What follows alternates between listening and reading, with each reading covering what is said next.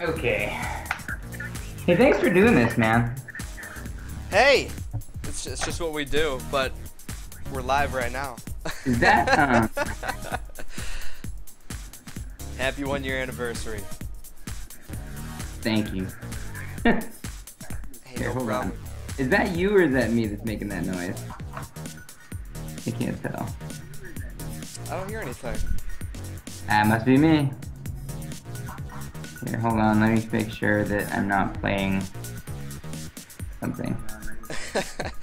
Yeah, usually as long as the people can hear the person that they actually want to talk to, even if you have to do some adjustments, that's all good. Right. Look, there's some people in here just wishing you already a happy anniversary. Ooh. Mr. Nashington? Happy? Oh, I must have the stream going on, because that's, I think, what I'm hearing. I'm so confused. Oh, where am I? Yeah, well, whenever you're ready, I figure we'll play through some portions of the game. We'll just talk about the history of it. I mean, hey, I'm sure you've got a lot to say. It's been a year, right? You've been pretty busy with some other projects. I think it's been pretty exciting. Yeah, no, it's been a crazy year. It's been kind of, I don't know. It's definitely not how I might have imagined it, but I guess it's kind of makes a lot of sense how it's been. Is there any way that I can see the comments and get involved in that? I guess I can log in. Yeah. If you just log into your Twitch account and you'll be good to go. Right, I'm on the wrong place. I am on the Leviathan website instead of the. Oh, right, yeah. Hold on for a second. Well, here we go. We'll give you that. This is the right place. Alright, and I don't know if I'm logged in or not. Do you remember me? Do you remember me, Twitch? I don't know if you do. No, you don't. Okay. Log in. I don't know if you do. No, you don't. Okay.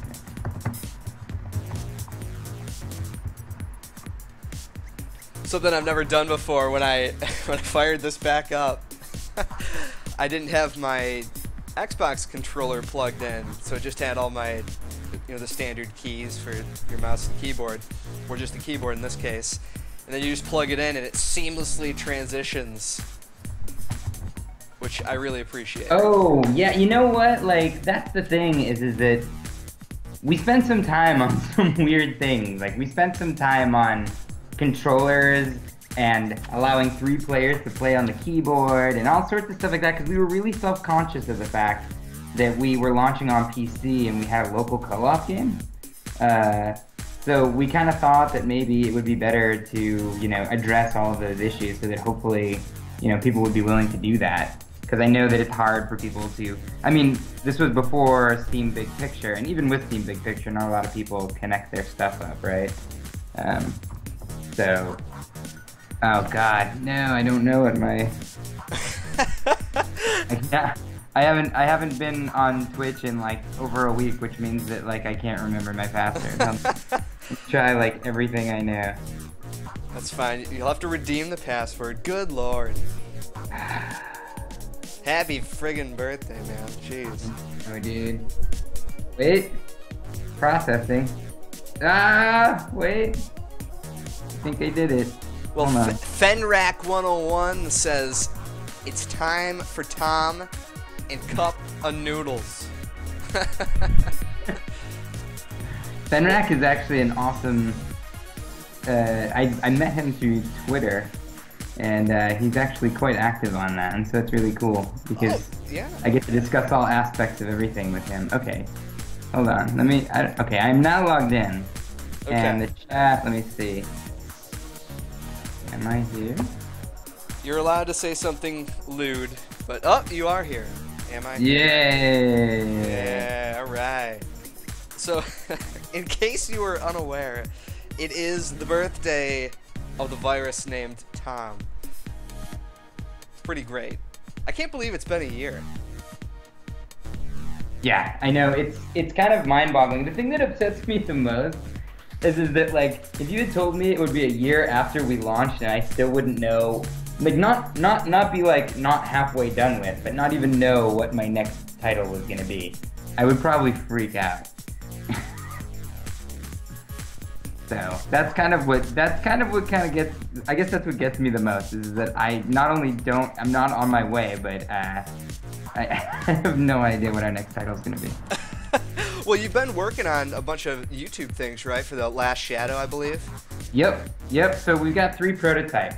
Maybe that's part of the problem, is that like I'm falling in love with all of my prototypes, and you know, I'm supposed to just bang them out real quick, and I'm like, no, let's add networking, or no, let's add all these things to it, because maybe I'm just delaying things. But yeah, so there's 3 of them. There's Chess the Gathering, which is the most ridiculously titled prototype ever, which is basically, as it sounds, a mashup of Chess and Magic the Gathering. There's The Last Shadow, which is the action stealth game that only took me 4 days to prototype, and it was already kind of fun. And then I spent 1 more day, or maybe a day and a half, on the versus mode, and I played that with a bunch of indies, and that was even more fun than the single player game. So that game is the most fun for the least amount of effort. The kind of return on investment for that thing is insane. And I kind of want to do some things with it that I probably shouldn't do with it. And that's like a theme I'm going through right now with my design.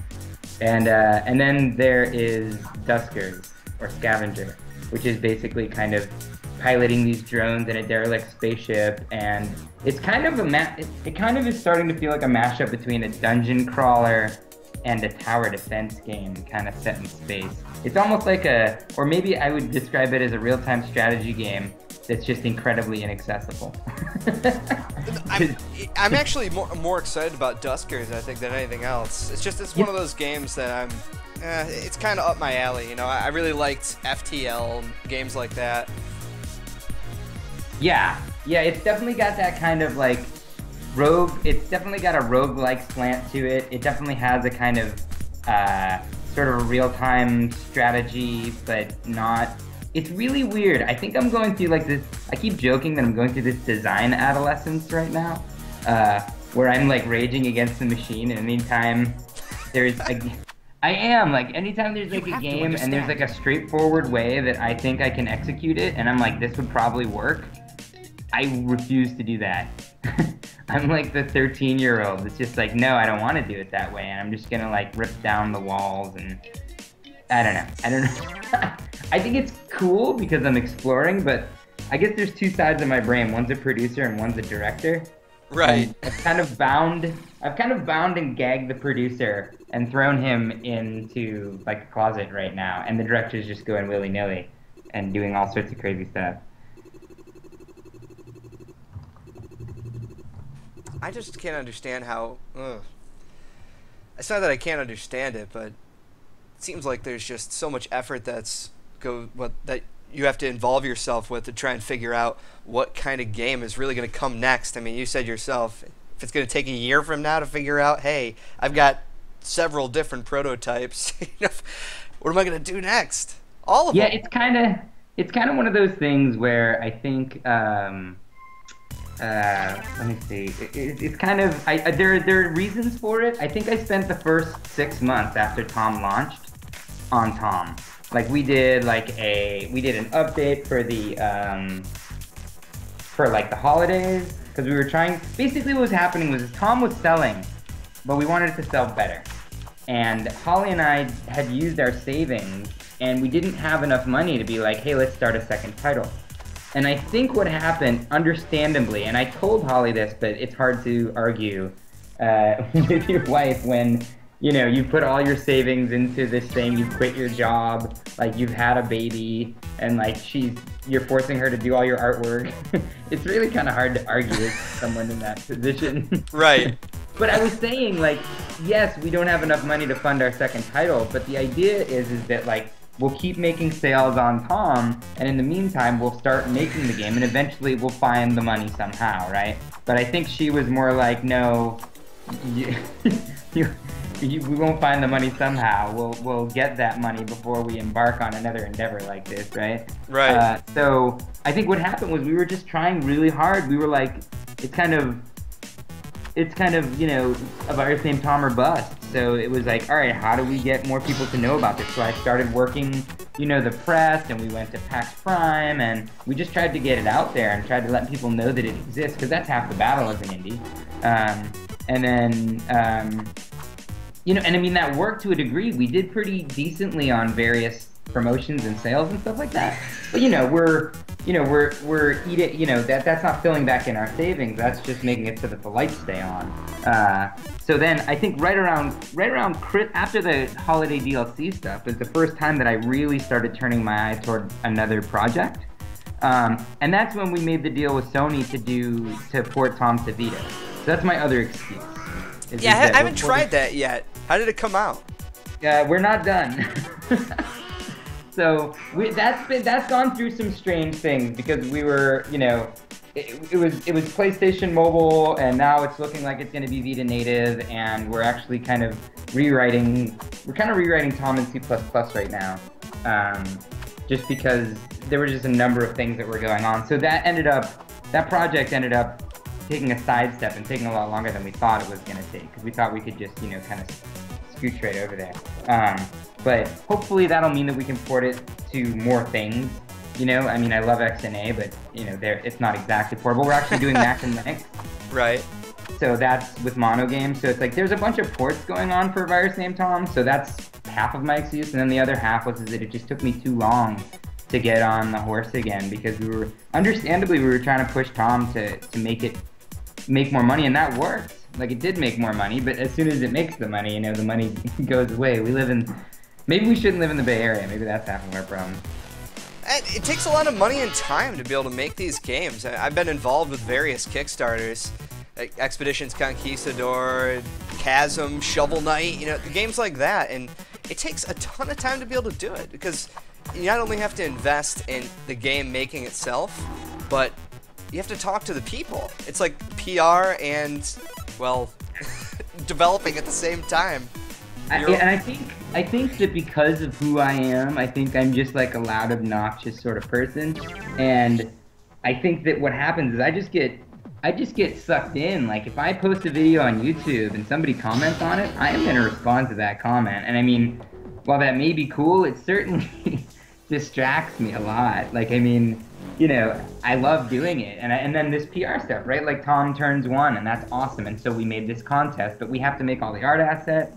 Like, we have to, start running the contest. I've got to get out there and get the word out and do all this stuff. So there's just a whole lot of hats that I have to wear.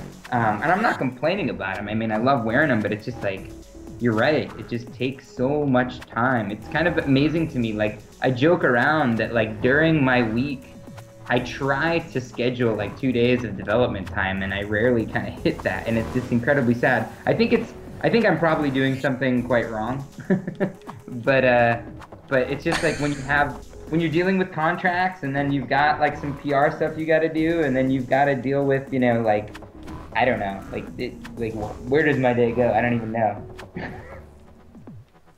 It has to be stressful for sure. I wouldn't know the first thing about developing. I really just help people with their Kickstarters and just really talking to people in general. So I have sort of an idea of how much effort and stress really goes into these kinds of projects. It's baffling to me that a game like this, I don't know how well it did. How did A Virus Named Tom do for you? I would say that A Virus Named Tom, I would call it a success, because not only am I incredibly proud of it, but it garnered us a lot of acclaim. A lot of people, like, in a lot of like indie circles and stuff like that, like, highly regard it, which I'm flattered by. It made us enough money to keep the lights on, which I think is something for a first title that is an indie game.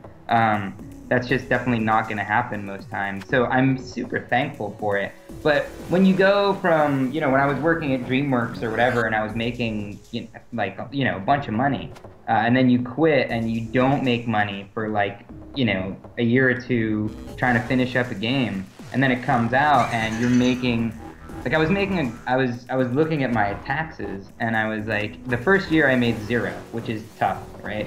The second I made like, what was it?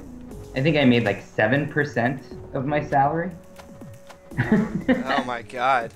And then the third year, this year, I'm on track to make about 30% of my salary.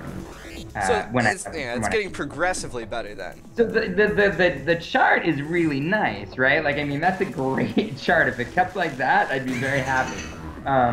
But you know, it's not going to keep at that rate. But I mean, so the chart's really good. But then you think about it, and over, you know, the course of 3 years, you know, you're talking about having made, you know, I don't know, like, you know, it's, you know, 0 plus 7 plus 30 of like, you know, of those years. So that's quite a hit. Plus the fact that yes, it drained things a lot. Sorry, it's been such a long time. You're getting that bug. This is driving me crazy. What? I have to, like, so see how only half of the screen behind the menu is black? Oh, right. Yes. Yeah. So Microsoft, so that's actually a video that plays, and Microsoft put out an update that makes half the screen not show. Like, half of the videos don't render. And at first, like, this happened right at the summer sale, and I started freaking out. And I was like, oh, we didn't touch the build. I'm like, how could this have happened? And then all of a sudden, like, I started, you know, like, other people were, like, pointing to other games that this was happening in. And Microsoft released, like, a security update that basically makes it so that half of videos don't render. So everybody who, you know, goes out and says, oh my God, like, A Virus Named Tom, 1 year anniversary, if they download it and they have the latest updates, thankfully I did not grab that update and I haven't updated since, look, half of their cutscenes will be black. Really? Wow. I you know, I really haven't noticed it. Maybe I played it before that problem happened. Yeah, well, I think most people did. They're saying we're ignoring them in the chat. Yes. Am not. So the thing that drives me, so we did find a fix, like, or a workaround, which is basically you kind of uninstall, like, one of those files. But, you know, I just wish they would fix that, because I feel really self-conscious. Like, the gameplay isn't affected, which is really nice, but I mean, like, I just hate the idea that somebody downloads my video game and goes to play it, and like half the video doesn't show up in the intro, and they're just like, oh God, you know, like, this thing is buggy and doesn't work. Like, that just kind of, I don't know, that just kind of drives me crazy. Did you ever get a chance to see Indie Game the movie? Maybe a lot of people ask you that. I did, yeah.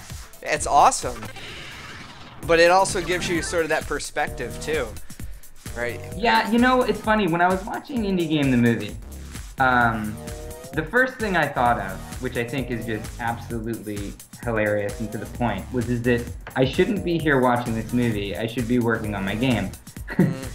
Like, because I was kind of, I could relate to where Phil Fish was, because I was sitting there. I had a wife and a new kid at the time, a daughter, and, you know, I'm taking forever to get this game out, and I needed to make pretty good. That was pretty nice right there.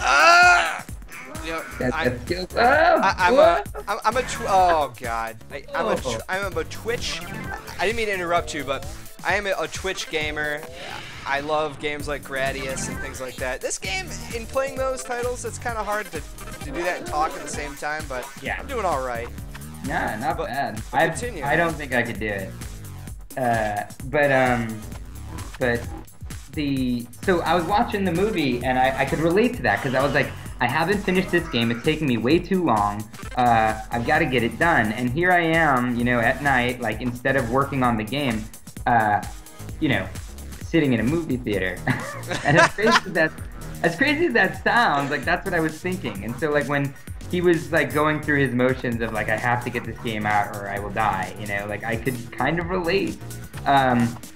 Then another thing I started thinking about, because I had, at the time, I think my daughter was, like, you know, somewhere around, you know, 3 to 6 months old or something like that. And I was kind of I was watching them, you know, and of course, you know, they have a right to gripe about their life and how difficult it is and stuff like that. But, you know, I was getting all indignant and being like, try that shit waking up at like 2, 4, 6 in the morning, like changing a diaper, getting puked on, you know what I mean? Like, none of those guys had kids. But then I kept watching, And, you started to see the isolation that, Tommy and Phil and all those guys were kind of going through. And I realized that I didn't have that. Like, at the end of the day, I would go home and my daughter would be there. And if I made a fart noise, she would smile, right? Like, that was it, right? So, like, here's this person that I'm so worried about, like, whatever our sales number is going to be, are people going to care about this trailer, all this stuff, and she doesn't give a fuck, right? She doesn't care at all if a virus named Tom doesn't sell a single unit and everybody thinks it's crap because I made a fart noise. And that was just kind of the thing. Like, I was her dad, right? And, like, that's that. So it really was grounding in a way. Like, I think, like, as much as I wouldn't exactly say, oh, make an indie game, have a baby. At the same point in time, it was really grounding for me, and I really think that kind of helped me in a way, even though all the other stuff was incredibly painful. I definitely could imagine going through something like that. And with your new projects too, do you find yourself sort of suffering from, I wouldn't even say suffering, but asking yourself the same questions? Asking myself the same questions as it? Well, I mean, the same questions as far as these are still the priorities in my life, and as long as I'm still making my family happy, I can continue doing what I'm doing without needing to maybe, I'd say, even hang up my coat on this whole thing, because obviously you don't make nearly as much as an indie developer unless you hit it big. Right. Yeah, I think that's another thing. Oh, Fenrek is making it. You can hit the select button to restart the level. Oh, yeah, crap. You don't want to go back to the start. Thank you. But yeah, no, that's the thing. I think that, I don't know, I was kind of, even though, like, I was leaving a really good situation at DreamWorks where I liked the people that I worked with and I found the work fulfilling, I kind of felt good about doing it, because I kind of felt that if I was going to become an indie dev and I was working some crap job, it might have just been an escape. It might have just been like, well, I hate my job anyway, so I might as well try and be an indie. Because I was leaving what I felt was a good situation, I felt it was like a good sign that, like, I just had to do this because I was willing to sacrifice and risk that, I mean, I was leaving a good job making animated movies, and I had a kid on the way. It's not like, it's not the greatest excuse to just be like, ho hum, I think I'm gonna, go become an independent developer. So I kind of actually, well, I thought that was really dumb, but I also felt good about it. I felt really good about it because I was like, you know what, this means that this is what I just have to do. Oh, and Shadow, I'm sorry that we ignored you. Shadow523, hello to you. Yeah, Fenrak, of course, dominating the chat and such.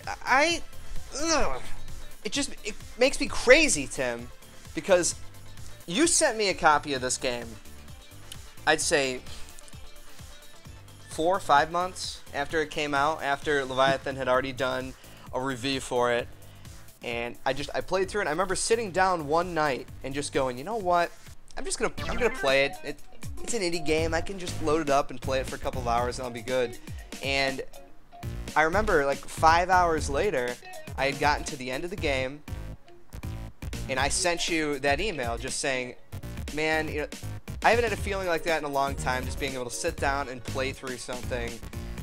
It's really awesome, and it does pain me seeing all these different developers that get a shot, and then sometimes people that just don't even make it. See a game that comes out like this, and it doesn't have as much visualization on the market as I would personally like. Right. Yeah, I think that's just par for the course in being an indie game developer, and I get it. Like, and that's why I'm saying, like, that's half the battle. It's just like I spend so much time on PR and stuff like that now, and I think what I'm doing is I'm trying to guard myself against, having to get the right review by press or get the right thing to happen. It's like I'm trying to build awareness of my stuff so that I won't run into a case with like a virus named Tom, or like a lot of indie games where, like, everyone's just like, what? Like, haven't heard of it. And it's a hard it's a hard problem to solve. I mean, it's just kind of the nature of the beast. There's just a lot of content. There's a lot of games out there. But I don't know. I don't know. I don't know what the solution to that is. The thing that drives me a little bit more crazy was the Metacritic stuff. Like we got like I started posting reviews that we got on this like spreadsheet, and we were getting like our average is probably around an 8 out of 10, right? Like we got some 7 out of 10s, we got some 10 out of 10s or whatever. You know, I would say that we were probably sitting around an 8.5, and then over time it went down to an 8. So I would say that our average was somewhere around 8. Okay. And our critic is a 65. But if you go to our user reviews, it's like way higher than that. And that's what was kind of tough. It's like, it's one thing if I make a game and people hate it, right? And I'm like, you know what? I just loved it because it was my game, and you know what? It was my first game, and maybe I didn't make a good game, whatever.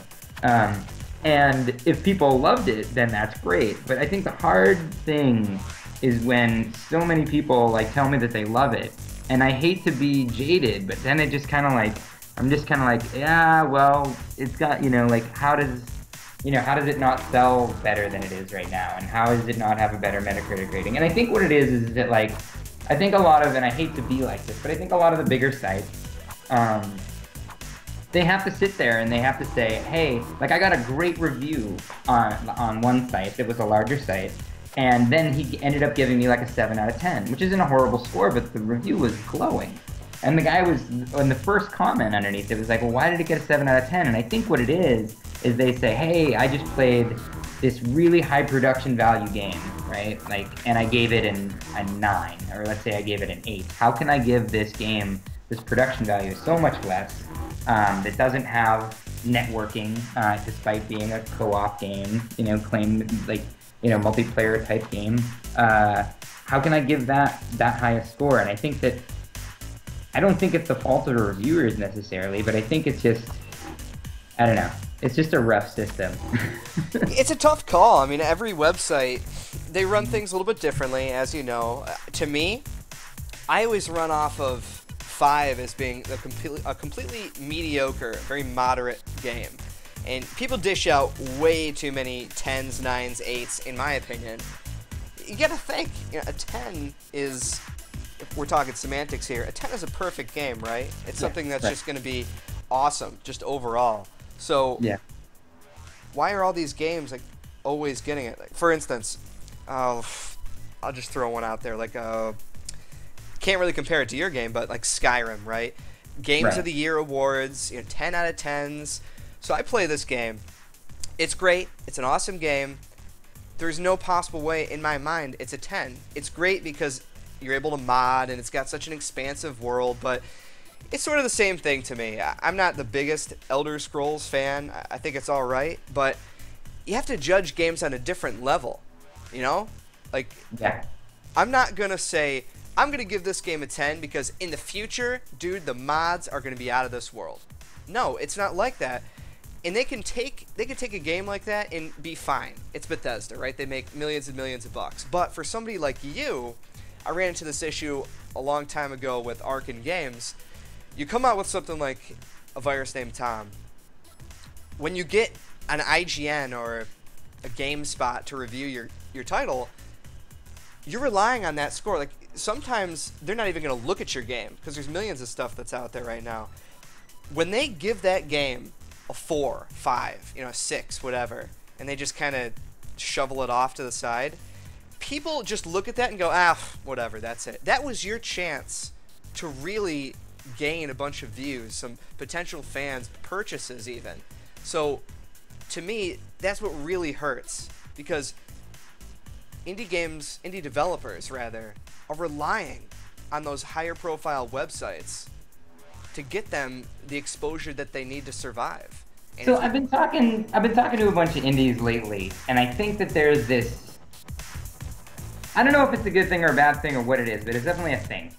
But there's definitely a vibe out there that they are less dependent upon big press, right? Right. Like, there's definitely that vibe going on right now, because I mean, I talked to like David Rosen over at Wolfire, right? And he has a crazy, amazing following. And they're always saying that if they get picked up by a Let's Play or a YouTube personality or something like that, then that drives sales. And they say that when they get some, press on some mainstream site, they don't really see much out of that. So now it could be the fact that the games and the game makers that we're talking about are quite different, right? This is actually probably the hardest puzzle level, just so that you know. Yeah, it's absolutely heinous. I remember getting to the end here and just going, all right, I can bring it down to just one, and I just couldn't do it. You know what? I watch people play, and then they talk about playing and stuff, and I realize what a complete prick I am. Because it's like, I designed this level, like, so that that would happen. So that you would get it so that there was one piece that wasn't... I did that. And, like, I thought when I was doing that, that was a cool thing to do. And then I watch people, and I'm like, I am a complete asshole. Like, this poor bastard. And now it's just like 3 over there, And it's just like... And then it never helps when I laugh during it, right? Like when they're playing and I laugh about that, and they look over at me, and I'm like, probably not a good time to laugh. That's when it's the best. Yeah, but I mean, I had time. I had certainly... It actually is kind of gratifying, because most of the levels in this game you can play through quickly, and and everybody always talks about how many gameplay hours a game has and stuff like that. So I'm just like, this one's a big FU to the gameplay hours, people. This is like, you know what? You can blitz through this game, spend 45 minutes on this one damn level, and then then you can say that you couldn't. But some people, man, they've done like speed runs of this, and they've gotten it pretty down. It's pretty amazing.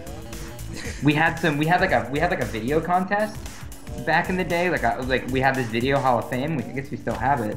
But people, I picked like, I think this was actually during the beta. I think this was right after launch. I picked like 4 levels or 5 levels or something like that. And this was during the beta, because if you won, you would get your name in the baked-in high scores. Okay. And man, the videos people were sending in, holy crap. They were like, it was that stuff where you're shaving seconds off because you took a different route, right? To do it and stuff like that.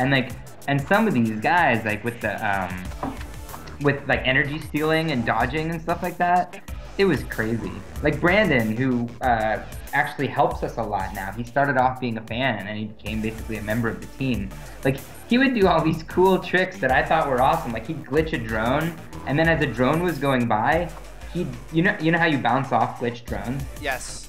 So he would glitch a drone, and then he would stand above it, and then when another drone was coming by, he would go down, steal the energy off the front, bounce off the glitched drone, and then steal the energy off the back of the drone that was going by. What? It was like parkour, man. It was just like, holy crap, that's cool. I think I put one of those in like the trailer or something. No, maybe not the trailer, but like, yeah, it's just like, that's really cool when you see people playing and you're like, wow, these people are better at my game than me, despite how many hours I've put into this damn thing. Well, they're crazy. I mean, you've seen some of the people out there and doing what they do.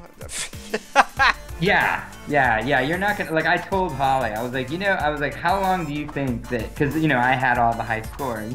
I was like, how long do you think it's gonna be? How long do you think that's gonna last? And then Brandon, who was like play testing the game for me, was like just like beating all my high scores, and I was like, damn it, I hired the wrong people. I'm right there. I know there's just a couple moves that I need to make. You know what's funny is I come back to some of these, like I'll come back to the game because we're doing, an event or we're doing something, and some of the levels, like I can't remember how it's like. There's can't one. Remember? Oh my god. There's 1 or 2 that like I can't remember for some reason, and when I see them, I'm like, oh, this is the one I can't remember. I remember that I can't remember it, but I can't remember.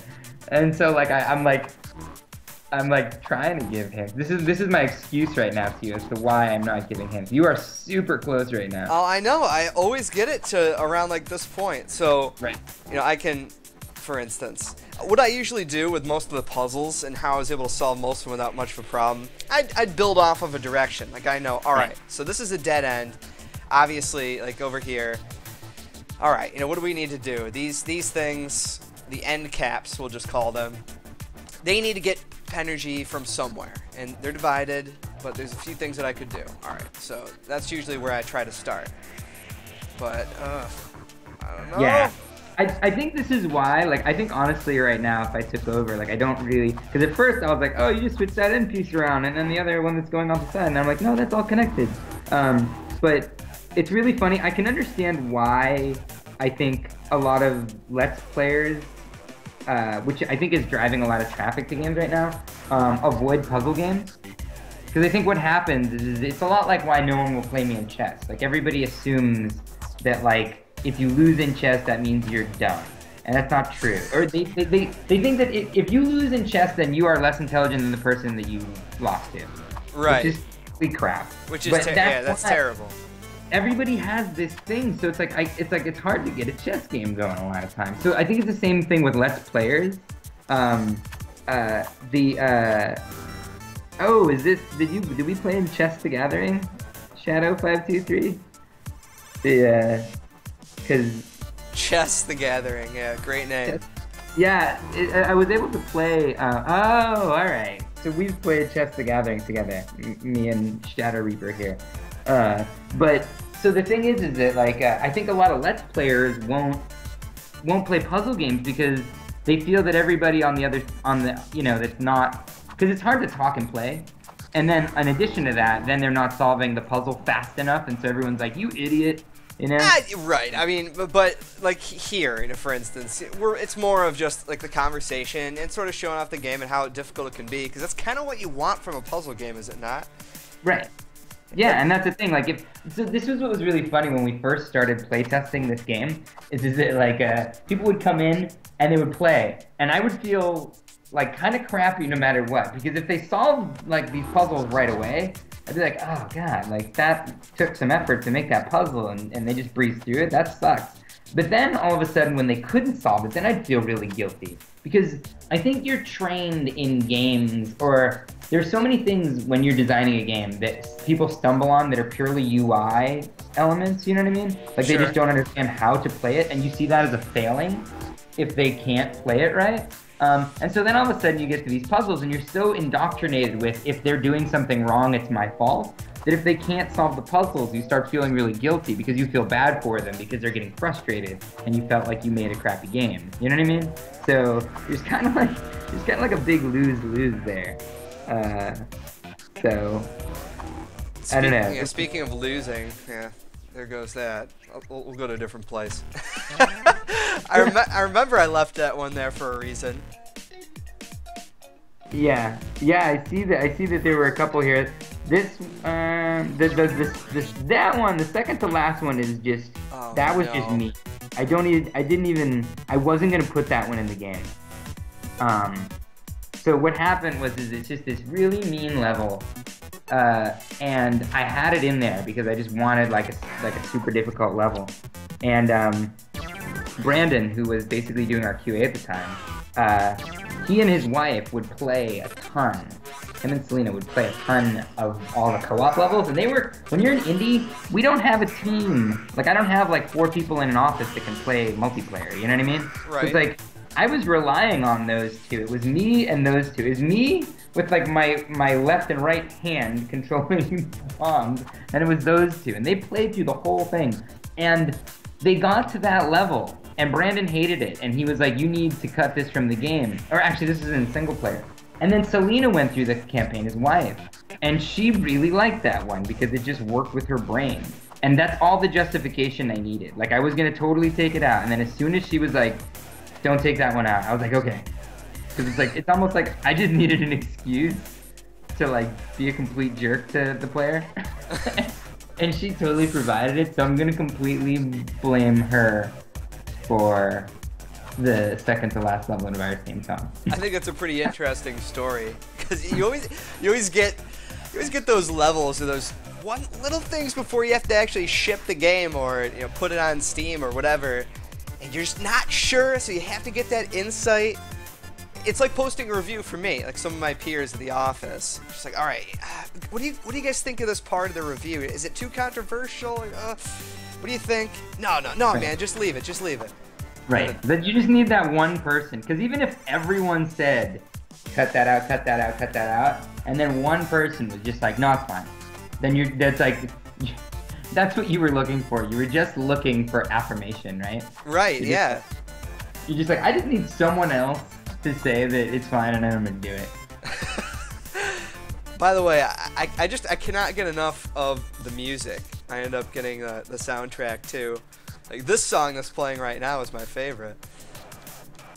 Hold on, let me see if I can crank it. A really good job. Hold on, let me see if I can. I think it's called Bad Voca. Really good job. Yeah, dude, people love them some Bad Voca, and so Ian Hicks. This is random. I was at a Google event. Okay, I brought down at the beginning when I was making a virus named Tom. I kind of didn't. Well, I still kind of don't know what I'm doing. But I went to this Google event, and I was the only person there with like a PC game. Like everybody else there was mobile social, right? And everybody was just kind of staring at me like, does this run on Android? And I'm like, no, just because I was just like, well, the event that doesn't mean everything has to be running on Google, like, you know, on Android. But so I randomly met Ian there. I don't really know why the heck he was there. I don't know why I was there, but he was just like, oh yeah, I do music or whatever, you know, and you meet people all the time that are like, sure, right, yeah. I'm just like, yeah, sure, okay, whatever. And then we ended up emailing. And I was like, all right, well, could you, because I had a guy doing some sound and of some music for me, but he was kind of bailing on me.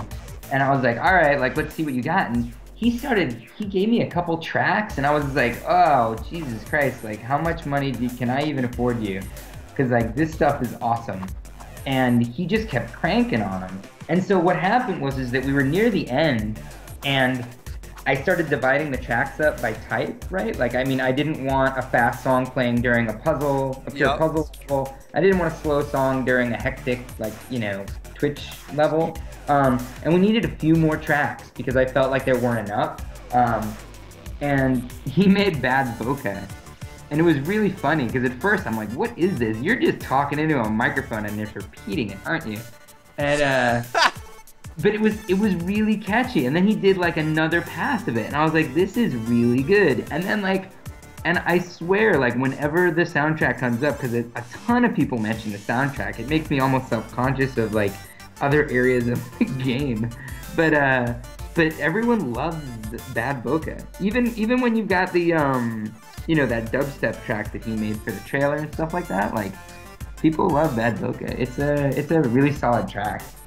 I really like one of the first ones that he made, that I'm stumbling on the name for right now. I think in the soundtrack it's like, you know, 4th or 5th track or something like that. It's like, but it's funny, man. Like, I mean, there's not a track in there that I'm like, you know, like, except for that one. They're all solid. All right, so what do you think? I believe that I've sectioned them all off. That's always been my secret for this one. I just remembered. Don't want any of them to touch the red, obviously. Down here will be a problem, and then up here will be a problem. So I don't know if it'll get there in time. It depends on which square that you light up, because based on the movement of the drones, it'll light up a different square. Yeah, I'm probably going to have to do the furthest one to the right. Oh, man. What I did was I made it that you had to count out the number to each connected. You really were evil. Yeah. Yeah. I think the magic number is 7. I think if it's 7 away, if they're all 7 away, then it works. I think. Oh, God. I don't know. All right, we're gonna see. Because I'm low. That's the thing is you just get where you're like, I gotta do it. Nope, didn't do it. I'm scared. I don't think that's it. I think the one that I always light up is that square one. Yeah, I'll see again. So how long did it actually take you to make this game, just from scratch? From scratch? Yeah. Well, are we talking? So it gets a little confusing because A total, probably about like 3 to 4 years. Really? Because the first 2 years, the first 2.5 years I spent on this, I was working part-time on it, like, nights and weekends.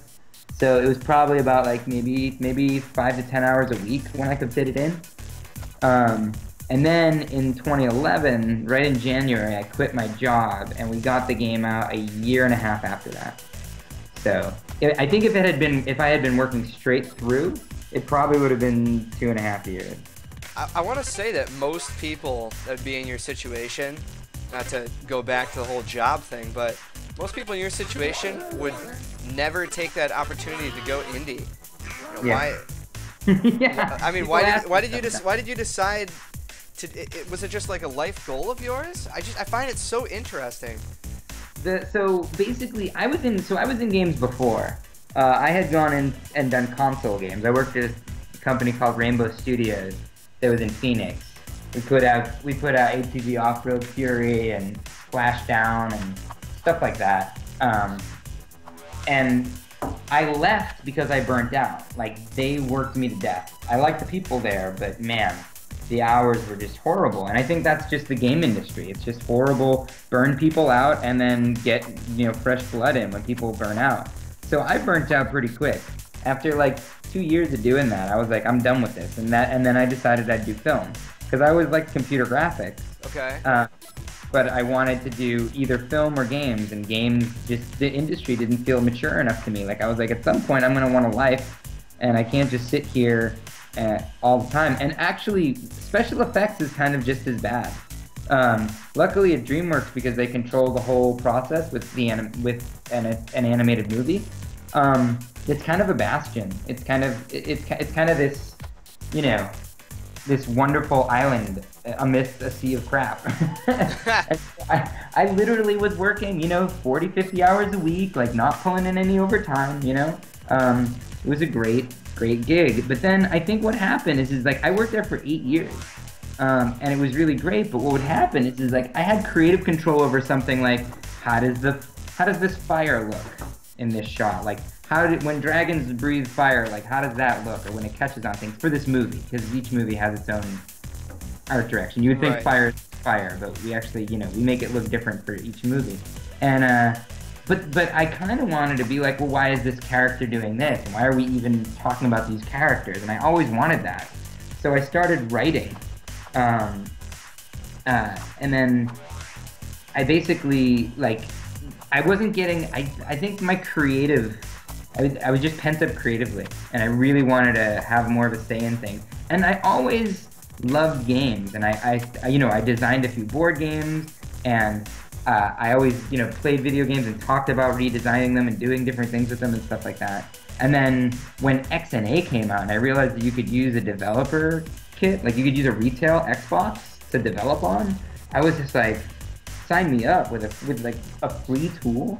So that's when I started. Well, we started a couple different projects that were more ambitious, and of course failed due to team and all sorts of stuff. And then at some point I just got sick of it all, and I was like, you know what? I'm just gonna complete a damn game. And at the time, I was like, you know what? We had been working on one idea for this really interesting game that happened to be a connection, like circuits and pipes and stuff like that. And I was like, you know what? It was 3D and had all this stuff going on. I was like, you know what? I'm just gonna make a pipe game. That's all I'm gonna do. I'm gonna make a simple pipe game and I'm gonna release it. And of course, right? And then I couldn't help. What movies did I work on? Real quick. Shrek 2, Over the Hedge, Madagascar, How to Train Your Dragon, Megamind. I'm probably missing one or two. Flushed Away. Basically, anything DreamWorks came out between Shrek 2 and Megamind. When you did pitch some of those questions, like, what the hell is this character doing? That's dumb. Or you wouldn't obviously say that, but was there anyone that you could talk to that would actually listen to you, or would you'd just get brushed off? Yeah, no, what's amazing about animated film is it's so different than live action. In live action, the movie's already kind of made, and you're, like, I was an effects artists. So water and fire and stuff like that. And so what would happen is that they'd come in like in live action and just be like, okay, here's a scene, make this car blow up. You know what I mean? And like you don't really have context. You don't even know other parts of the movie. It's like it's very segmented off. And in animation, or at least the way we did animation, is we knew everybody. So like you knew the guy who was modeling and texturing and doing all this stuff. And the movies took a long time. Ah, geez, dude. I'm totally blaming Selena for this one. But so the movies take a long time to make. So what happens is that as a director, you don't just come in, flash in the pan, like film it all, and then it'll get handled in post. Like you're on that picture for like 4 years, maybe 5. You know what I mean? So you gotta, and so many things are gonna change, and you're relying so much on everyone in that studio that it kind of allows for less ego in a way, right? Because it's like everybody's gotta kind of work with you. So it's one of those things where the directors actually would listen if you had, and you actually could talk to the director, which is kind of not something you can do on a live action set. You can't just like walk up and be like, oh, hey, I've got an idea. So that was kind of cool. I mean, a lot of times they wouldn't take it, but they would have screenings where the crew would, make comments and stuff like that, and I saw them make adjustments. I remember on Shrek 2 originally, Puss in Boots like didn't stop and like start sword fighting with those guys. I'm gonna talk about these movies as if you've watched them a million times because I have. So, but things like that. That scene wasn't in there, and everybody was like, they wanted to see Puss. Like he's had this damn sword that he's carrying around the whole time. They wanted to see him use it, so they acquiesced to that. And there was a couple other, there are other things where they would ask opinions on things, and they would take those opinions. So it wasn't. I don't even know what the heck we were talking about. We were just talking about if you were able to make suggestions just in any kind of set, and would they give you the cold shoulder or not, which you pretty much answered anyway. Yeah, I mean they will to a certain degree, but they'll be nice about it in animation. They'll be like, that's a good suggestion, and they'll pretend to write it down. Oh wow! In live action, I feel like, who is this guy? Get him off my set, Yeah, I mean I get it to an extent, but I mean, hey, if it's a good idea, then utilize it. Right? Yeah. By the way, I'd like to brag just for a minute. I probably can't pull it up just because it's actually on my Steam itself, but I have an achievement that is, I guess, 0.087% of the world have it, and I got that chain combo, like that 20 combo thing. Oh, did you really? I did, yeah. I got that one, and did you do it on that level with the where there's just like a ton of them and they're moving slowly? The one you were playing before? No, not the one that I've played here. Maybe I can try and find it. Good lord. This one is just a memorization festival. I better not do this one right now. Yeah, this one's gonna break your brain while you're talking. But there's one that Brandon came up with that I wasn't gonna put in the game, but I kind of acquiesced to him. There's one about, how you can get so many orbiting you at once. Like you can get, when you grab an energy pellet, it orbits around you. Yes. When you grab a second one, the first one hasn't. If you haven't absorbed it yet, there are 2 spinning around you. Mm-hmm. So he started figuring out how to do these things, and he got 3, and then I think he got 4, and I think that became an achievement, and then I think he got 5. And I was like, I'm not putting that in as an achievement. And I refused to put in anything that I could not do. I was like, if I can't do it, I'm proud to put something as an achievement that I can't do. It was a level that looked a lot like this, but this isn't the one, obviously. I totally broke the game on this one. Up until this level, I think like the world is cohesive, and in that level, they don't have energy pellets on them. Which kind of breaks the world a little bit, but I like that level so much. I was like screw it. No one's gonna notice. Oh man. So yeah, you can see it right now. This level gave me such a headache, but I loved it. This was the level where I stopped and I sent you that email. Oh, really? After I finished it, because for the longest time, I'd get to the point where I wasn't sure where to go. Because you can choose to have them go in the middle, or you could branch them out, but there's a specific way, obviously, to do it. It's a puzzle. I mean, come on. But after I did it, it was one of those eureka moments. Yeah, so that's what I hoped.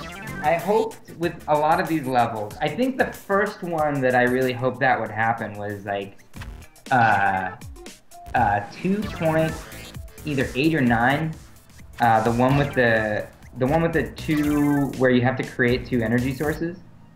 Oh right, yes. Oh my god.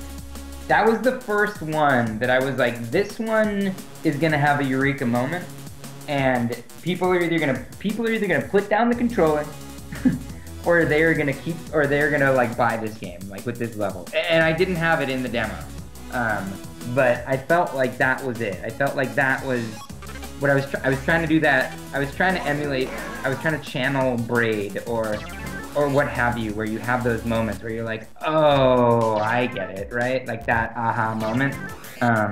And so when people tell me about those, I get really happy, because I felt like the hardest thing to do, I think, in a game is like the first third, because that's when people are going to decide if they like your game or not, right? Right. So you don't want to make it too difficult, because there are a lot of people that will just put it down and be like, screw this. And you don't want to make it too easy, because there are a lot of people that won't, like, people would just look at this and be like, oh, it's a pipe game, right? It's just a pipe game. If I made it too easy. So you're really in this tough spot.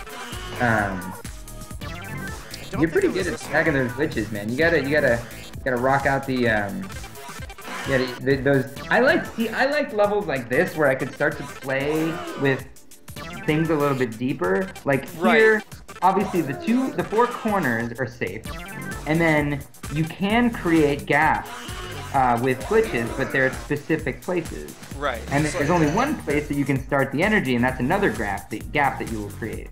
Right? I don't think it was this one that I got, because that's what I'm looking for right now. I'll keep this one in mind. Oh, you're talking about the 20 chain? Yeah, well, that's what Fenrak wanted me to try and find. Yeah, I'm really surprised that it's not that one that is full of drones, but they're kind of slow moving and they're indestructible. Do you remember which which stage that's on? Yeah, if you go back, I think that's like 4 point. It's in 4, I think. So you're in 5 right. I'm sorry, I think of things in. Yeah, I think it's in the hollow suit. And then I think it's his like right or left leg. I think it's the left leg, the thigh, I think. All right, let's check it out. Definitely not that one. We tried that already. Go. Yeah, this one. I think it's this one. This one. Ah. No. It's the foot. The one you were just on. The last level that you were on, I think that's the one it was. No, I can tell you for certain this was not the one that I got it on. I know for a fact I didn't get it on here. Oh, really? Yep. Huh. It's probably possible. This is possible. one that I would expect it, because like you can do some crazy stealing in that one, because it's like a confined space, so you can go through it. There are some later levels where there's just a ton of drones in a row, and you might have been able to do it on that. Oh, this one sucks. Oh. You see, this one, it was amazing to me, because I thought that this one wasn't that hard, and then I realized that because I knew the solution, I realized that you don't turn any of the mystery tiles. Like, it's all just turning the ones adjacent to the red. And so that makes it a lot easier. You know that. I had no idea. You can actually do that? Are you serious? Yeah. What? Yeah, like right now, just only turn those ones. Only turn the ones adjacent to the red. The ones oh goodness, I'm an idiot. The non-encrypted tiles, only turn those. Oops. Yeah, that happens to me all the time, you know, like just brain farts. Okay, So yeah, I don't know. I don't remember exactly, but okay. So it'll shoot around. Obviously, probably not gonna work, but we'll keep going with it. All right, so that's not gonna work. Yeah, probably. So that's probably not gonna work. Yeah, rotate the source now. Yeah, let's see. Or you might be. It looks like it almost has to be like this. That's what I mean. Like. Yeah, rotate the source like 2 more times. Okay. All right. So we'll try. It's hard because I'm watching a delayed probably with this. Right. Well, it's delayed like 4 seconds. Okay, so here we go. Ready? Yeah. So we're doing good. So now what you do? Yeah, disconnect that one. Not yet. Yeah, I think that the one on the bottom. This one, you think? No, not that one. Down below, that one. Oh, goodness. So that'll disconnect, and now you got to reconnect the other one with. You see how there's a dead end on the left? Yeah. So connect that one to the bottom left corner. I think, maybe. All right. So not so. No, that way, and then and then flip the other one around. Oh right. Okay. All right. So let's. Wait. So if we flip this one up, then that won't work. Yeah, but the thing is that you don't need to move any of the non-adjacent pieces. Right. I know, it's just these. And that one to the left is hard because there's a delay, but that one I'm pretty sure you have to connect that one to the bottom right, and then it'll start going. But be careful because some of them are hooked up to red, so if energy flows through them, it'll be bad. Right. Well, I did beat this one. Obviously, I just. This is what's great, though.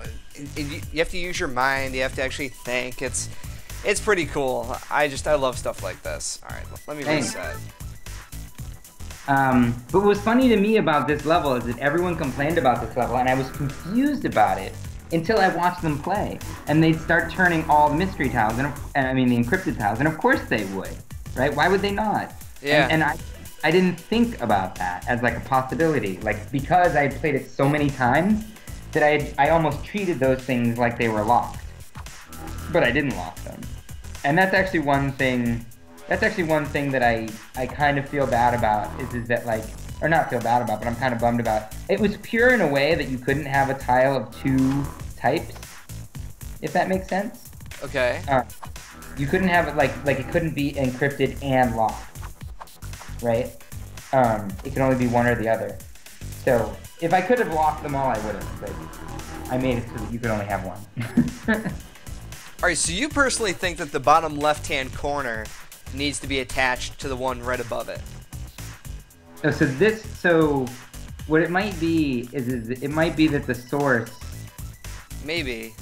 It might be that the source needs to be rotated. Yeah. Yeah, like that. So now, take that one on the bottom, disconnect those 2. Yeah, let's oh goodness, I'm an idiot! Ah! I don't know if this will work, but I feel like it will. Yeah, let's give it a try. Yeah. And it's really funny because sometimes when I'm at home, my roommate, he'll just hear a scream of agony, and he'll just sort of like that, and he'll just be like, dude, what happened? I was like, I died, man. And then he'll just leave because he's mad. Alright. So let's turn these. Do that one more time. Do that one so it goes. Do that one that you were just messing with so that it goes down. There you go. That's good. There it is. There it is. Okay. All right. We're almost there. Rocking. Whoa. Yeah. Well, is right. So we're looking okay. That one goes down. I think we're gonna have to mess with the source again. No. That one that you're on right now, break that connection. I am. Oh. Hey! Oh, that's so funny. And see, that's the great part about this game, just experimentation and just going through. Well, I think what's cool, what was actually, when designing this game, one of the things that made it easier to design is that it's discrete, right? Like Yeah. making a game like Skyrim blows my mind because like you're sitting there and somebody has a bug and it's like, 2 hours in and it's just like, what? Right? So like with this game, I could easily take a level and take it out and put in a new one. Or if it was broken, I could fix it like just that one level, right? It's Oh, like right, yeah. they are all depending on each other because you have to learn how, like, you have to learn the mechanic for a kill, like, and what is it? What is an encrypted tile? What is an indestructible drone? Like, you have to learn these things first. But at the same point in time, like, because there's whatever 54 discrete elements, you can kind of tweak those, as it were, which is kind of fun. Or at least made life a little bit easier. I want to say that it could be this level.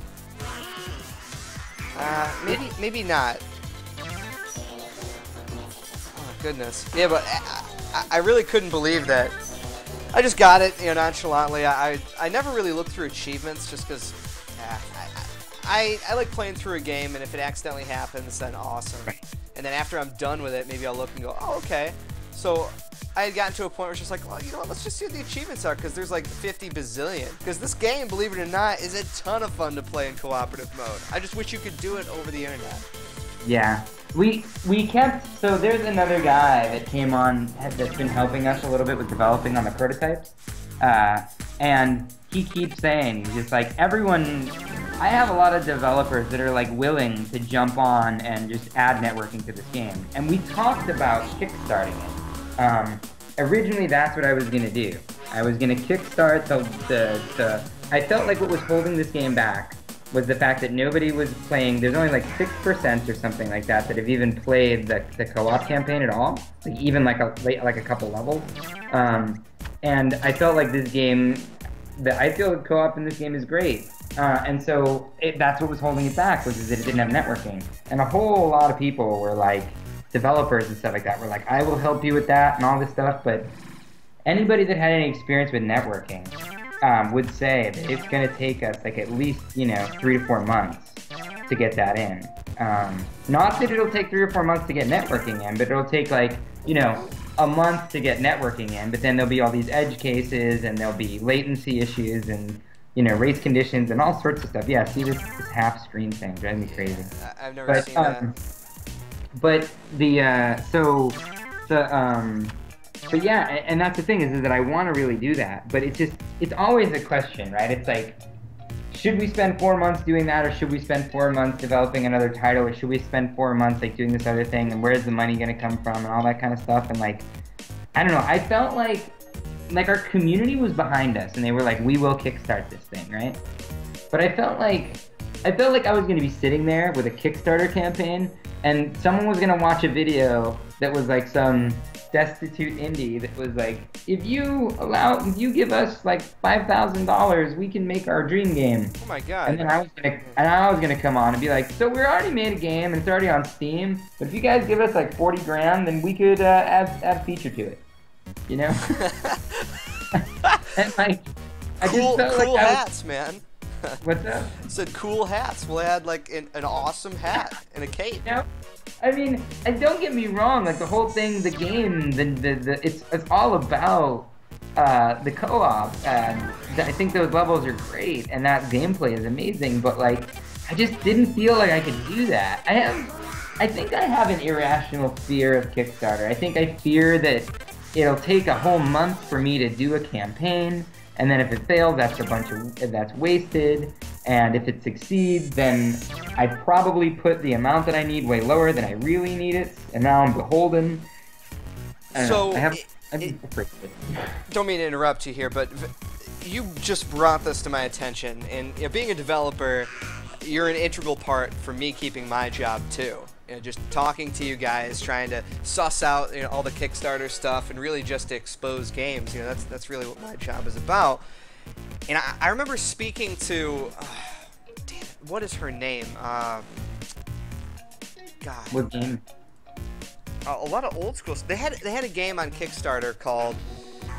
Oh damn it! How do I not remember this? I gotta check my LinkedIn profile because I'm. I'm linked in with a couple of those guys. But in any case, it'll come to me in just a minute.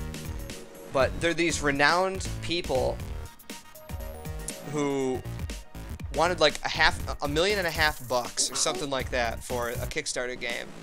And it seemed completely ridiculous because the game didn't even have a name during their Kickstarter campaign. Right.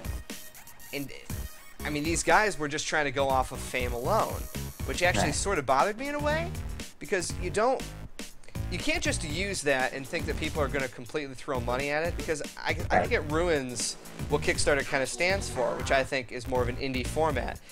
And I think that people do get confused what indie actually means. There's a difference between you indie and Supergiant Games indie. Right. Yeah. That makes sense to you, doesn't it? It does. I mean, Greg and those guys, I mean, they're not huge or anything like that, but compared to me, they are. And then compared to them, Double Fine is huge. You know what I mean? Like, yes. There's kind of these like striations in indie. And we are certainly, I think, on that, depending on how you look at it, either that bottom rung or that pinnacle of indie, where it's like myself and my wife, and we hire on contractors to help us get it done, like Ian and stuff like that. And get people that are just awesome, like Brendan, who originally just bought the game and then he turned into like an integral part of the team. So, but yeah. Shaker, that's what it was. They changed it to Shaker. It was just entitled Old School RPG. It was Brenda Romero, or at that point it was Brenda Brathwaite and Tom Hall. Right. Yeah, those guys. The thing, so that, I gotta admit, like, I love the Double Fine guys, but when I saw that was the Chalice one or whatever, it was like the description of the game, you know, on a whiteboard. I mean, I get it. Like, I think that at a certain point, it's like you trust people, if that makes sense. Like right now, like I would say that Christopher Nolan has earned my trust. So like when we're like, you know, if there's a movie out there like his Superman movie, right? Didn't he do that? I haven't seen it, and I haven't either. I haven't heard great things, but because like he's got such a great success record with Memento and the Batman series, and you know, I'm like, okay, I will go see that. Whereas like Tim Burton has burned all of his bridges with me, right? Like it used to be that I would go see his movies, and now I'm like, I avoid them.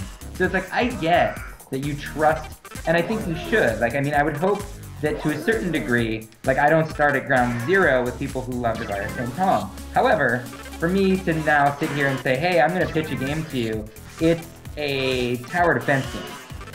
You know what I mean? Or like, you know, it's got a mixture of things, and there's like, you know, this, that, and the other thing in it. You know, I feel like I'm kind of with you on that it kind of, I feel like you can trust in somebody for like the details, and you know that they will bring this thing to completion. But it's another thing to just be like, you know, I'm gonna write you a check because you said you're gonna make a game in space. You know? But you know, I mean, yeah, I mean, Kickstarter is its own ecosystem, and I certainly do not completely understand it, and I fear it. Well, I mean, what don't, out of curiosity, you know, especially since you're looking to pitch, well, I wouldn't even say pitch now, but really complete these new projects, what don't you think that you understand about it? Is it just the idea of asking people for an idea, like the obligation of trying to fulfill what they want more than your vision? Is that no? I guess it's just such. I guess it has less to do with Kickstarter and more just not knowing. I mean, I don't know why. Like, I go in and I pitch a game to a bunch of publishers. I have no idea if they're gonna take it, but for some reason like that, I'm like, okay, I can go do that because that's like a yes or no or whatever. But like when you put in like, you know, when you know that there seems like this direct relationship with like, you know, how much effort you put in and all that stuff. So it's like I know that what I would have to do on that is I would have to just dedicate myself to that so that I make a really good video and do, so that if it failed, I wouldn't be like, well, I kind of, you know, phoned it in on that one. You know, like you'd really have to put in a lot of effort. But at the same point in time, that nothing in this world guarantees success. But I guess that's just the thing, is you just having no idea. Like when I talk to Holly and I'm like, you know, how much do we ask for? It's like, you clearly should ask for what you need to make the game. But like, could you ask for less and then be like, well, you know what, like, then, you know, at least if we get that, we don't completely lose all the money, and then we can maybe find the rest of the money elsewhere, so maybe we should aim low. And then, you know, but it's like, you know, can we ask for, you know, what we think this game will cost? Can we ask for like $150,000? You know, like, will people do that? Like, we're not, I mean, we're not super well known, you know, I mean, we're not, and I don't know, it's just, it's one of those things. The one thing I do think that I like about it is that I'm getting to a point now, I'm getting to a jaded point now in my indie developer career, that like, I'm a little burnt out on like certain aspects, and I'm trying to get back to like a 40-50 hour week and spend some time with my daughter and stuff like that. So I kind of like the shit or get off the pot aspect of it. I like, you know what? I do. I like the idea that it's like, let's say we need $150,000 to make a game. Okay. Right? I can say we need $150,000 to make this game. And people can say, oh, that's not that much. People can say, what? That's ludicrous. That's way too much. At the end of the day, if we make that, we make the game. If we don't make that, we don't make the game. Right? And it almost like puts the decision out of your hands, right? It's like, if the ecosystem will support that, then they will get that. And if it will not, then they will not get that, right? I guess at the end of the day, in the back of my mind, I know that I'm going to get another game out. so that part of me says, if it's going to take 150 to make it, right? Could you ask for like, you know, whatever, like 100 or 50 or whatever, and get that much, and then pick up contract work so that you can make it, so you can make the rest of it, or whatever. You know what I mean? Because you know that at the end of the day, it's not like you're gonna just walk away. I'm not gonna be like, well, couldn't fund it. Looks like I'm gonna go back to DreamWorks or whatever. You know? I just don't see that happening. So. By the way, this is the level. This is where I did it. Oh yeah. Yeah, just so people know, I'm gonna do it again. This is not an easy level to do that, I don't think. Well, if you've been watching, I've been getting pretty close. I'm just trying to get my skill back up there. Yeah, I'm trying to get the thumbs back in shape. Yeah. So it's level 5-9. 5-9 for this. You know what drives me kind of crazy when we talk about Twitch mechanics? What's that? Whenever I go to like conferences and stuff like that, like if I go to PAX to show it off, right? A lot of times they'll have TVs, and those TVs won't have like game modes, so they'll have like, you know, filtering and stuff on them. So what'll happen is I will connect this thing, and I think part of the problem is my laptop. My laptop kind of sucks, and whenever I do HDMI out, like it always lags a little bit. And when you're playing a Twitch game, like, for it to lag a little bit drives me crazy, because I tuned these controls for a while, you know what I mean? Yes. Like, when it doesn't respond to me, or when I go through and I can't, whoa, that was pretty good. Yeah, I'm gonna get there, I promise. But when I go through and there's just a little latency, and then someone's playing with me and they're like, oh, it's not that bad. I'm like, no, you don't get it. Like, the game doesn't feel like this. Like, you are not experiencing the game, because I'll see them die. And I'll be like, you shouldn't have died there. You made the right moves, but the controller wasn't responding fast enough, you know? It drives me absolutely crazy to play the game in that non-optimal setting. It's much worse than sometimes when you play it on a monitor that's just like the colors are all whacked out and you can't tell the difference between...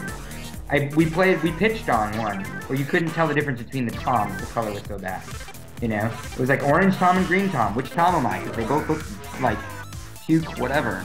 And so that doesn't bother me as much as controls. Like if the control doesn't respond to you, that drives me crazy. And it happens so frequently at these conferences and stuff when you're trying to show people the game. And it's like, you got an arm tied behind your back. It drives me crazy. Yeah, well, it's funny that you bring that up, because I am an old school gamer. Castlevania and Mega Man are two of my favorite franchises, just overall. Actually, they just came up with that Mega Man United or something like that. And it's pretty cool. I didn't really care for Street Fighter Cross Mega Man that much. I don't know if you've played any of those games, but it's really cool to see the fans come out and do it. And it feels like Mega Man, but there's always more to it. And is the control really that good? Can you slide? You know, can you charge up your Mega Buster? What about the jump mechanics? You know, how does that feel? It really does make a huge difference. And if it's not the same, then you know, crap. I remember a long while back when the GameCube was still the thing. I bought the Mega Man Anniversary Collection, and a lot of people might not know this, but they reversed the B and the A buttons on the GameCube control, and there was no way, since it's a console game, that you could change it. I mean, how freaking crazy is that? You know, for a Mega Man game? Are you kidding me? That's pretty crazy. So someone's just being an idiot. Yeah, I mean.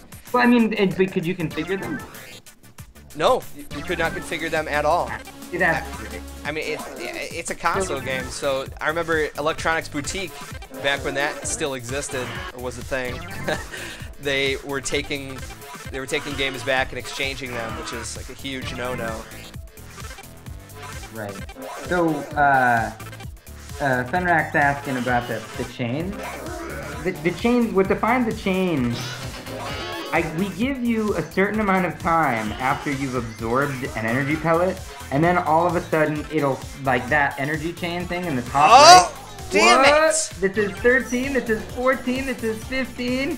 Whoa! Yeah, almost. This is the one, man. This is what you do. Yeah, you got it. Yeah.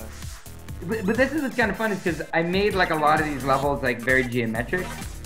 You know, like with these straight lines, the drones move at the same rate. So like that's what's kind of fun is that you can reset and try again. Because at first, the guy that I was originally making the game with, we were talking about making the puzzles and making things randomized, so that every time you play, we shifted the puzzle around and shifted the drones around and stuff like that. And even though that sounds really cool, that's super aggravating, because it's like in a game that punishes you, you know, it's kind of like being like playing Super Meat Boy and then they just change where all the saws are all the time. You just can't, you can't kind of improve like that. Oh, dude, I mean, Super Meat Boy is awesome. Yeah, that's a... Oh my god! Oh! 17! Ah! Oh, 19! Well, there you go. I mean, it's right there. 19. See, this is where I did it. Yeah, so you know what? You know what I also kind of love that we did? Like, when the energy... Like, we made it so that, like, you know, you can only have so much energy on the game. And then we made it so that when you get too much energy, it just starts going off to the right. It just keeps going. Yeah. And that kind of reminded me of, like, old school games when, like... You know what I mean? Like, they didn't completely account for certain things, and when you overclock, like, it would just, like, weird things would happen. And that's not a weird thing, but I just kind of, like, at first we were thinking about, like, doing some elegant thing, you know? And I was like, nah, just make it keep going to the right forever, you know? But anyway, so Fenrak, what it is that as you get the energy, it'll, like, that energy chain will start to fade, and if you get hit by a drone, it immediately drops out and you lose your chain. But otherwise, you have probably about, like, you know, maybe 2 seconds or something like that to get the next one, or else it'll die, and you'll start to see it fade, and then you'll grab the next one and it'll light up again.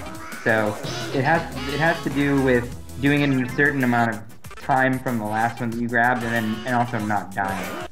So yeah. It's pretty tricky. It really is. I think there is an achievement for overfilling the bar. There's an achievement, I think, for when you go over 1,000 points of energy, and basically the game creates an energy pellet that doesn't have a container.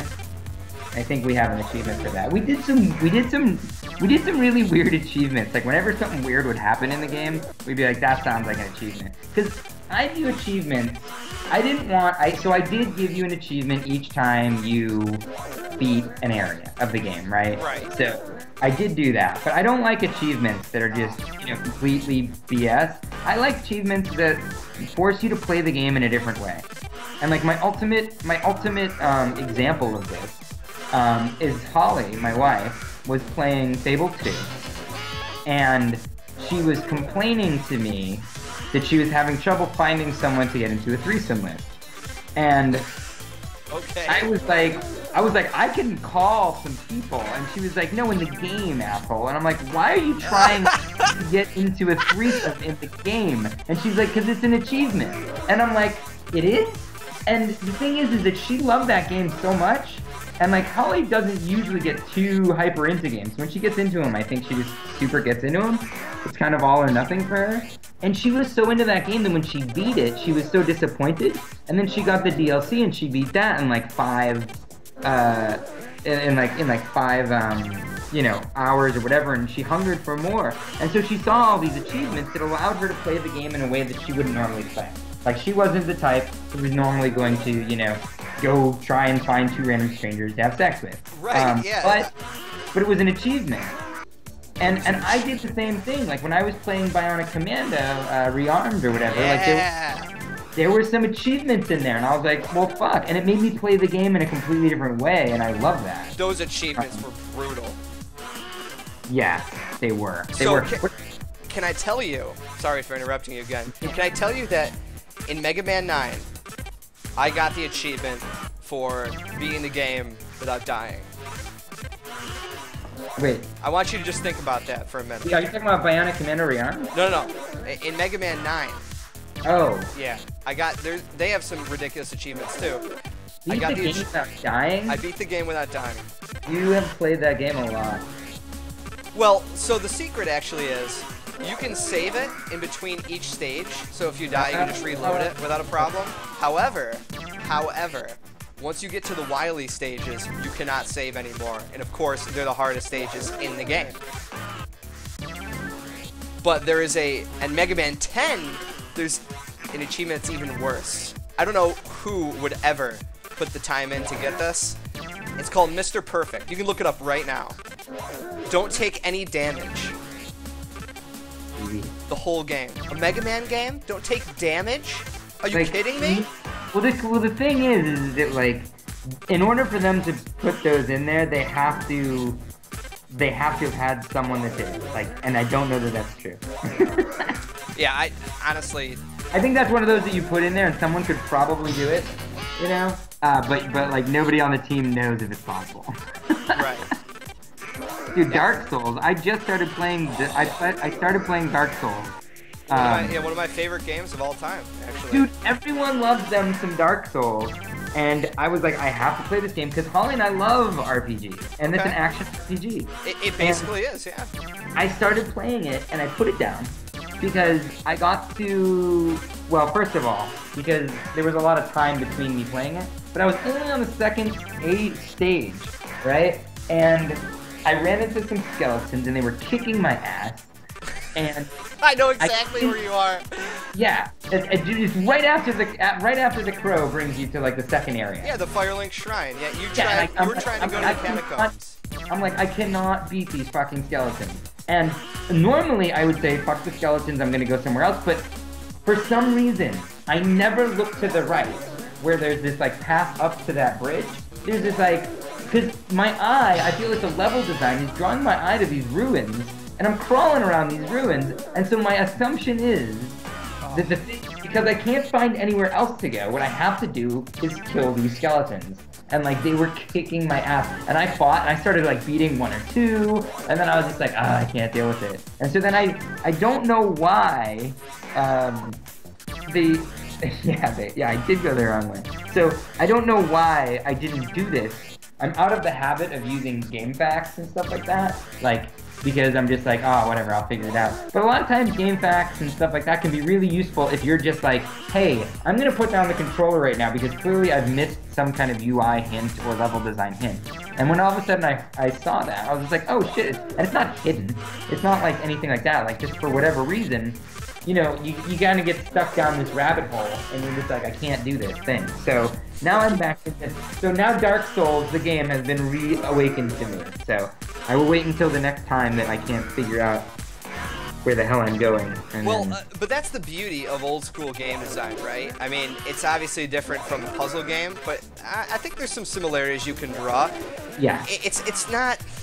How do I put this? I think it's similar to a puzzle game in the fact that so what I did with this game, we were going to have levels of difficulty, and I eliminated them. Because I was like, you know what? in a puzzle game, I know it's a Twitch mechanic game too, but there's like, I beat this, right? I beat this game, I beat this level, and I didn't do it because I was on like, you know, easy or anything like that. This is just what the level is, right? And so everybody kept like, no, people switch difficulty levels and stuff like that, so I was like, you know what, I'm just gonna make one difficulty level. And that's kind of like what they're doing in Dark Souls, right? It's just Right. like, this is the world, you've got a sword, you've got a shield, everybody is the same. I mean, other than, you know, leveling up your stats and stuff like that, like everyone faces this skeleton, everyone faces this stuff, and that's just the way the world is, and if it's tough, get better, right? If it's tough, get better, yeah. I mean... Yeah, like, just fucking try harder. Well, the great thing about Dark Souls is that you can beat that game without any armor on at all. Matter of fact, you could beat the game with like one of the starting weapons if you wanted to. And that's the thing. It's all there for aesthetic value. Yeah, for the people that don't know or haven't gone through the game multiple times like I have, it seems like, all right, well, I'm gonna get an upgrade. I gotta use my shield. I gotta do all this, but it's actually not true at all. That's the best part about that game. Maybe you didn't even know it. That you can go through without upgrading? Yeah, you can beat that game at Soul Level 1 if you want to. I mean, isn't that kind of like saying, like, you can beat a virus named Tom without stealing energy, but it's just really fucking hard? Oh, right. I'm not sure if you can. You probably can. Well, there was one level, actually, no, you can't beat this game. Can't. Yeah. Yeah, because I force you to on levels where I'm trying to teach you that mechanic. Yep. And I think, actually, so there's an achievement, so what's kind of funny is that on some of these levels, it's really hard not to steal energy, right? Right. So, and we thought that was funny, so we made achievements that are kind of reversed. Like, there's an achievement in 3 different levels, I think, to not steal energy. Like, beat this level, and it's not because it's difficult because you need the extra energy. It's difficult because there are so many drones flying around that suddenly you have to give the drones a weight. You know, you have to give them like a distance so that you don't accidentally steal an energy pellet, which is actually tough. And what you have to do is you go through half of it, and when a drone's coming at you, and if you dodge out of the way, you just got to take it and die, and so that you don't steal the energy. It's actually, I found like getting those when we came up with those achievements. I'd played these levels like so many times, and all of a sudden, well, like, you had to. That's what you want an achievement to be. You want it to be like you have to play the game in a completely foreign way, and that's exactly what it was. Like all of a sudden, I was playing a level that I had played like 1,000 times, and I was playing in a completely different manner, and that just felt awesome to me. So you said, I love hearing this from people, especially those that design video games. Right in the beginning, Firelink Shrine, you're getting your ass kicked by some skeletons, and you're going, frick, man, you know, what do I do? You know, this is dumb. Come on. Well, maybe not dumb, but depending on who you are, you can easily get frustrated. Yeah. I mean, easily. It's just that kind of game, right? Yeah. So, there it is, 20 chain. Bam. Thank you, ladies and gentlemen. Wow. You did it. Look at that. You just called your shot. You just made it. I know. While you were talking to somebody. I know. You know what? I'm actually really proud of myself. And yeah. Look at all that energy. Those capsules that are just blocking light. I know, it's so funny. But going back to my original statement, so you start off in the Firelink Shrine, right? And the Raven drops you off, and there's just no direction. You talk to Spooky Dude A and Spooky Dude B, and you're like, well, okay. So there's like 5 different directions for you to go. Instead of an arrow like in Bioshock pointing to you, you know, hey, go this way, the game teaches you where to go and where not to go by kicking your ass. Yes. And that's... Well, I would say yes. I would say that it's my fault for not exploring more, perhaps. I think that... And I'm fine with that, but what is the side effect of that? Is that I did put down the game, like not out of frustration, like screw this game. You know, I was playing it, and you know, I saved it, and I went to bed, and then the next day I wake up and I go to, and I you know, I've got 1,000 games in my library that I haven't played, and I'm like looking at Dark Souls, and I'm like, I want to go like get punished by skeletons some more, you know, or could I play this brand new indie game that I just downloaded? You know what I mean? So I think that that's the fear is that like even with a gamer, like I don't consider myself someone that appreciates like overly being handheld. Like lead me all the way, and I don't want that arrow. I don't want that path. Like I realize that, and like when you turn off the guides in Fable, it makes it a much better game. Yes. But and in Grand Theft Auto, if you didn't have the necessarily like the waypoints on the map, and you had to learn the city, that would make it, I think, a better game. And all that stuff. So I appreciate those games, but I understand that that's what because gamers have a preconceived notion based on like current titles where you are going to be handheld, and then also because of the fact that people will simply, there's just so much consumable media out there that it's easy to not pick something back up if you're frustrated or whatever. So it's just kind of like a risk that you run. And I think I decided when I was making my game. So there is a level 2.6. There is a level right after I teach you what a glitch is. Okay. Okay. There's a level where there is a line of drones straight across, moving slowly, right? And you don't have enough energy to die and beat the level. Okay? And what happens is everybody... Oh, here we go. No, keep going. I wanted to show some people this and whatnot. Yeah. Let's keep going. But in the level, you die. And so what happens is people run out and they get their butt kicked, but it happens really fast and then they respawn. And they die on average like 8 or 9 times before they remember like, oh, I can drop a glitch. And then when they drop a glitch, it stops the drone, and then they have to wait, and then it creates a gap, right? And then they can get through that gap, right? And that level, I guarantee you, a lot of people stopped playing at that because that was in the demo, and a lot of people just simply stopped playing it and said, this game sucks, right? And I made that decision that I was willing to lose those people. Because the people that figured it out and were like, oh, that's really fucking cool, I felt like I had them at that point, and they were like, gonna love this game. And I felt the people that I lost were the people that I lost. Now, from a financial standpoint, that might not have been a great decision. Well, no. Let me interrupt you right there, though. I think that's a bad mindset to have, because personally, I think you're going down the right path, because you have to choose what kind of demographic you're going to be catering to, right? I mean, everyone always has to decide that. You were talking about how you helped develop and animate all of these Pixar titles, which end up raking in millions and millions of dollars. So your demographic was obviously for kids, but you throw in all that subtle humor too, where adults and basically families would be able to enjoy it. And movies like The Incredibles, which I even like, it could be entertaining enough for someone who's middle-aged or younger than that to even enjoy it. So that's also how video games, in my opinion, are crafted. Right in the beginning, you go, all right, what kind of game am I gonna make? A virus named Tom, anybody can play it.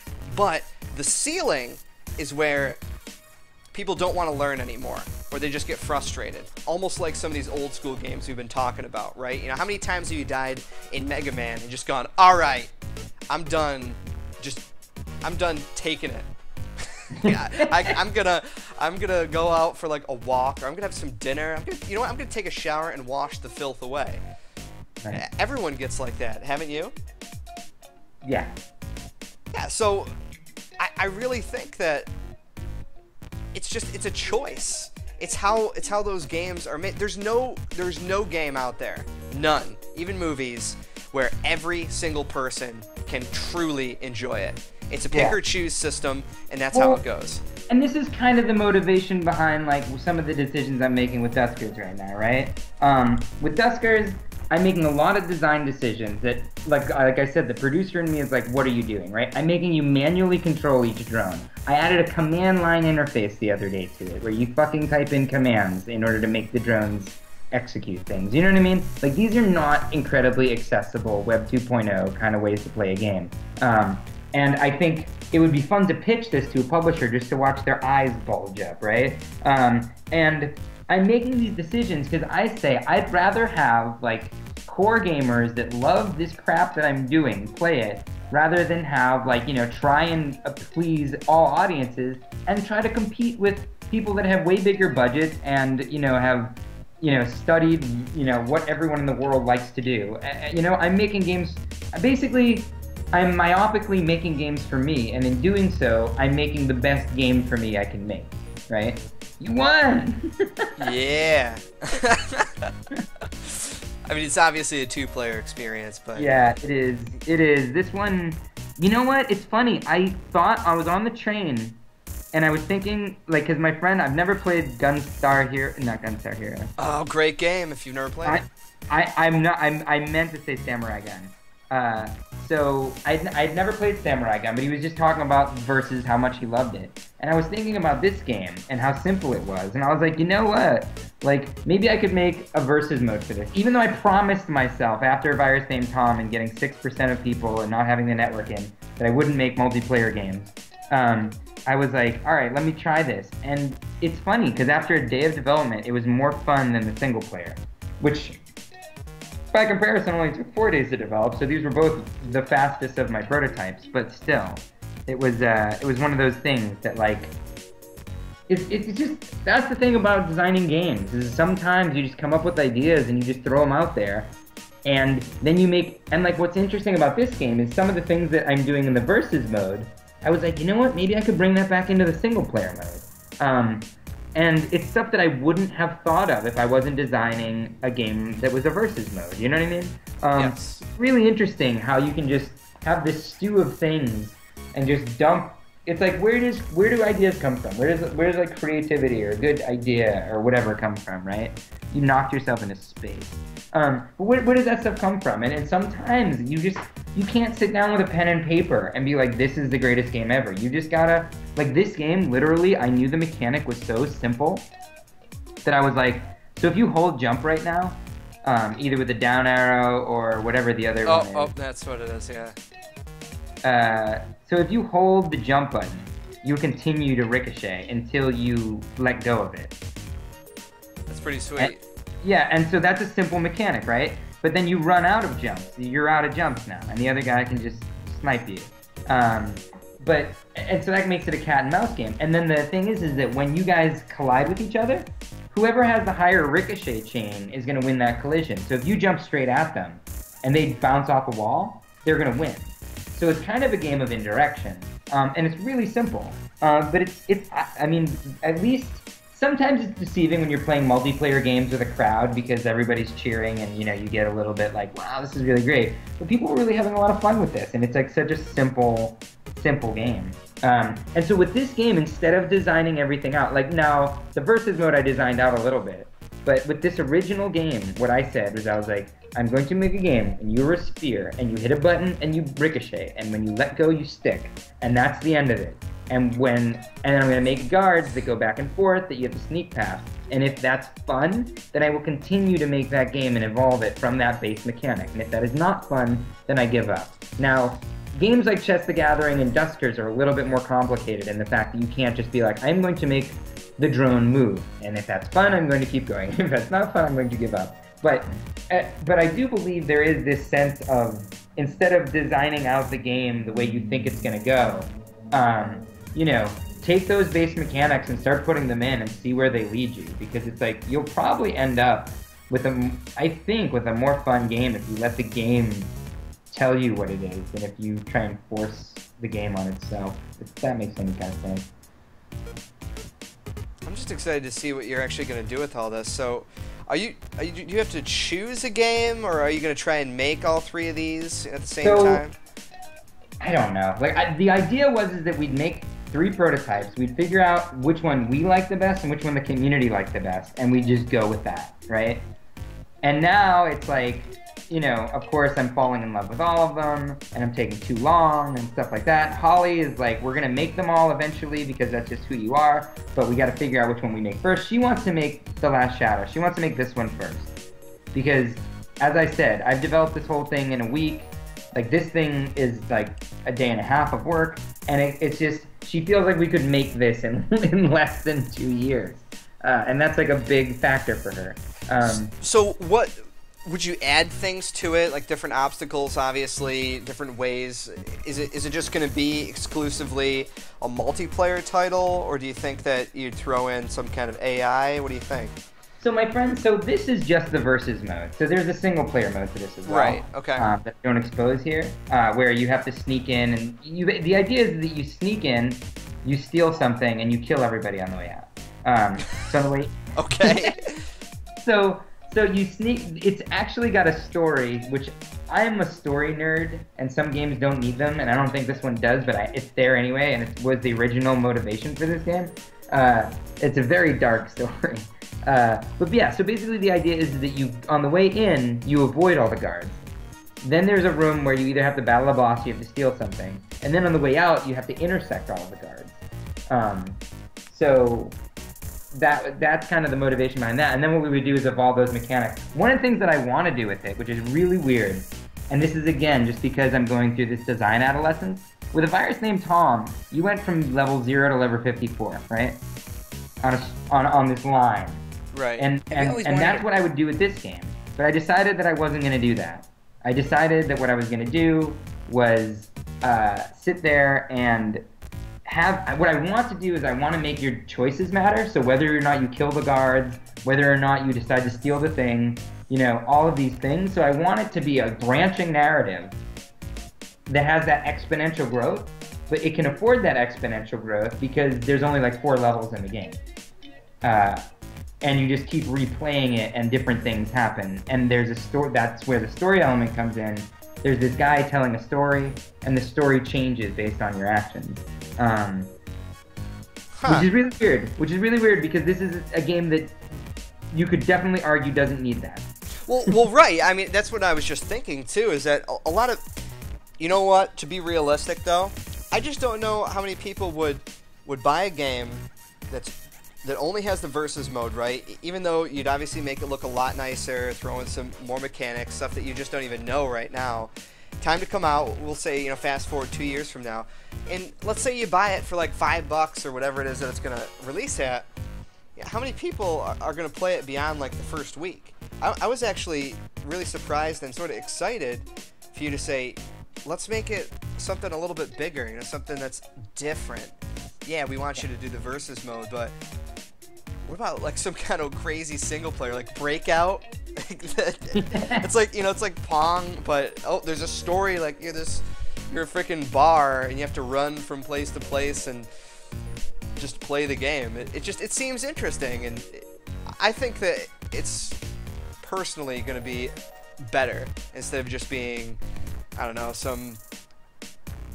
no offense, but just some kind of like forgettable title that someone's going to pick up on some ridiculous Steam sale and just go, oh, that's kind of cool, and then this is my constant argument with Holly, because like we constantly go back and forth on this. She's like, you spend way too damn long on a title, and I say I do, but if I spend less time on the title, then it's going to be either a crap game or it's going to be a great game that no one's going to fucking care about because it's going to either look ugly or it's not going to have that polish or it's not going to have this, you know what I mean? It's like, you can do that on certain platforms, but I feel like Steam and console, if that's what we're aiming at, it's such a competitive atmosphere, and there's such a high level of polish on everything that if you don't have that polish, you just don't exist. So it's kind of like another indie was like, thought the versus mode was so fun. He's like, dude, polish this up, and he's like, and put this thing out on Ouya just to see what would happen. And that's not a bad idea, just because it's like, that's something that you could develop for quite easily and put something out just to almost gauge,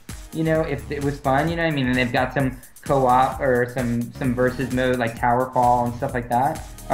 But at the same point in time, it's like, I don't know, that's just not where my mentality is. My mentality is always around like sculpting this thing that, like, look at Tom. I mean, it's a pipe game mixed with some kind of Twitch mechanic, like taken, some might say too far. It's like, but animations in it. It's got artwork in it. It's got all this music in it and all this stuff. And they're like, was it dumb to do that or was it smart to do that? And like, I think it was smart to do it. I mean, it's all the little things that add up. You just said it. You take something, quote unquote, dumb like Tom, and it's pipe dream mixed with just a couple of other things. But I mean, come on, the music's great. You've got the little animations, I think, are really what make this game work, and the way that you craft the levels. It's a snowball effect, right? I think it is. I think that you can see the love that was put into the game when you play this game, and everybody's always talking about the level of polish and all that stuff. But then I guess The question is, if I had made this game and I had not put that level of polish into it, and made another game and had not put that level of polish into it, like, are you increasing your odds that you're going to resonate with people by churning out more games, you know, with different ideas? I don't know the answer. I think personally that, like, it's just a marketplace that won't support, like, half of a project. You know what I mean? Well, like, without all this polish. Right. But then at the same point in time, it's not like this thing made so much money that we're like, oh, okay, we're good, you know? So it's like, but then I say, like, there's no way that we're going to even get close to making any money making, you know... Or a sequel. Half of a game or whatever. A sequel would be ideal because then you could reuse the assets and stuff like that. But just given the amount of... I mean, A Virus Named Tom has gotten a ton of love, but it hasn't been, like, a huge financial success for us or anything like that. So for me to then put a second egg in that same basket seems scary to me. Even though that basket is less risky because we could, you know, we could develop it faster and do it that way. I just don't know. I think who's doing that really well right now is Ian Stalker, because yes, I love Ian. Yeah, he's I think great. A Scapegoat, like, you know, I think that one everybody passed up on that, and like it got a lot of love, but a lot of people didn't know about it. So I think that's the perfect time to make a Scapegoat too, because it's like you can reuse a lot of things, even though they're making it look totally different. He can reuse the engine and crank that game out faster than he could in an original title, even though he makes games way faster than me. But that seems like a perfect thing. For me, I feel like with A Virus Named Tom 2, certainly maybe that would get more people into the game and stuff like that. But I worry that it's like, you know, I worry that like I tapped into a marketplace and that marketplace said to me, you know what, we like this kind of game, but a lot of people are like, I don't really play puzzle games, I don't really play Twitch games, like, you know what I mean? So I'm like throwing another game into that. Well, Ian, I remember speaking to him with the whole Scapegoat thing, and that was actually back when I was working for a different company, and I totally forgot you guys were friends, by the way. Right. Yeah, us Bay Area types, we just we drink at the same spots. Well, yeah, he does all the music himself, and he loves trailers. I remember him specifically saying that he almost felt like he wanted to create the game just so he could make the trailer. He made like the greatest trailer for that and didn't release it, and then he released it later. Did you ever see the one with a Scapegoat or Soulcaster, where it's talking about how they have 6 different types of grass tiles and stuff like that? No, I haven't. It's crazy. It's like this Sunday. You know, it's like it's one of these like, go buy a Soulcaster, and it's just it's one of the funniest trailers I've seen. And he was like, should I release this? Because I was going to, but then I never finished editing it. I was like, dude, like, this is absolute gold. Yes, you should release this. Like, I release shit like every week. I make a video, and it's not gold, man. It's like, you know, it's just whatever I'm doing that week. So it's like, like, yes, push that out. Listen, I would love to see a sequel to A Virus Named Tom. I know I would, but obviously, financially, you need to be able to be secure once the game is completed and you know that people are actually in demand. And I think that's the hardest part about being any kind of indie developer, because you don't know exactly what people want. You know what? Here's a great example, right? So, do you know Coffee Stain Studios? Just so you know, in 5 minutes I gotta bust out of here because I guess I got my... That's fine. Yeah, because I probably should get something to eat too. But do you know Coffee Stain Studios? Maybe. I'm not good with studio names. Okay, all right. Well, they were operating out of a college dorm, and they made Sanctum. Okay. I don't know if you've heard of it. Yeah. But it's they always tout it as the world's first-person tower defense game. Right. And it worked really well. And I don't think they made that much on it. They did all right. And I met them at PAX East this year, actually. We were at the WildStar get together, and one of the developers, Armin, and his friend too, Oscar, they were just talking to me about the game and the troubles that they went through. A lot of it sounds actually very similar to your situation. They just weren't sure what direction they wanted to go, if they wanted to do something new, because you know they could reuse the assets, but they decided to make Sanctum 2 straight up, and they overhauled it. You know, they changed a bunch of the core mechanics, and nobody knew that they wanted the game, and then it came out, and it got I'd say pretty close to universal praise. I think IGN gave it like an 8.5, and I know we did a review on it and a few other people. So, I mean, obviously it's up to you overall, but I'd love to see what you have under that hat. You've got those 3 awesome sounding ideas. Roguelikes are kind of in right now. That's the only, you know what, that's almost the thing that, like, I'm so contrarian right now. It's almost like I'm like, oh god, like, am I gonna put out like another roguelike? But the beauty is that I take so long to make a game that by the time it was done, they'd be out. And then I'd be all counterculture. Well, you would 222. This was really last minute. Nobody was prepared for it. I actually kind of forced Tim to come on here and just do a live stream. I was sitting there and I was moping around because I was in this weird funk where I was just like, you know, it's like when something's been out for a year and then you like start reevaluating everything and you're like, why don't I have another title like that I'm promoting right now? Like, what am I doing at all? And I was just kind of like wallowing in that for like 20 minutes. And then all of a sudden, like, you came on and you were just like, dude, why are you not live streaming? And I'm like, I don't really I have like a channel, but like blah, blah, blah. And you were like, let's do this shit. And I was just like, yeah, let's do this shit. Well, man, this was awesome. It was a ton of fun to be able to just stream it, and I got to show you my crazy achievement. Yeah, you got to bust out the 20 chain. Right, yeah, I think that's pretty sweet. And we got a chance to look at The Last Shadow and just pick your brain a little bit about the game in general. You know, yeah, I think I should try some streaming. I think it'd be fun. Do it. Just so that people could ask questions. And I also think it'd be really fun to go through the levels and talk about, like, some of the, especially because a lot of people ask me about the level design.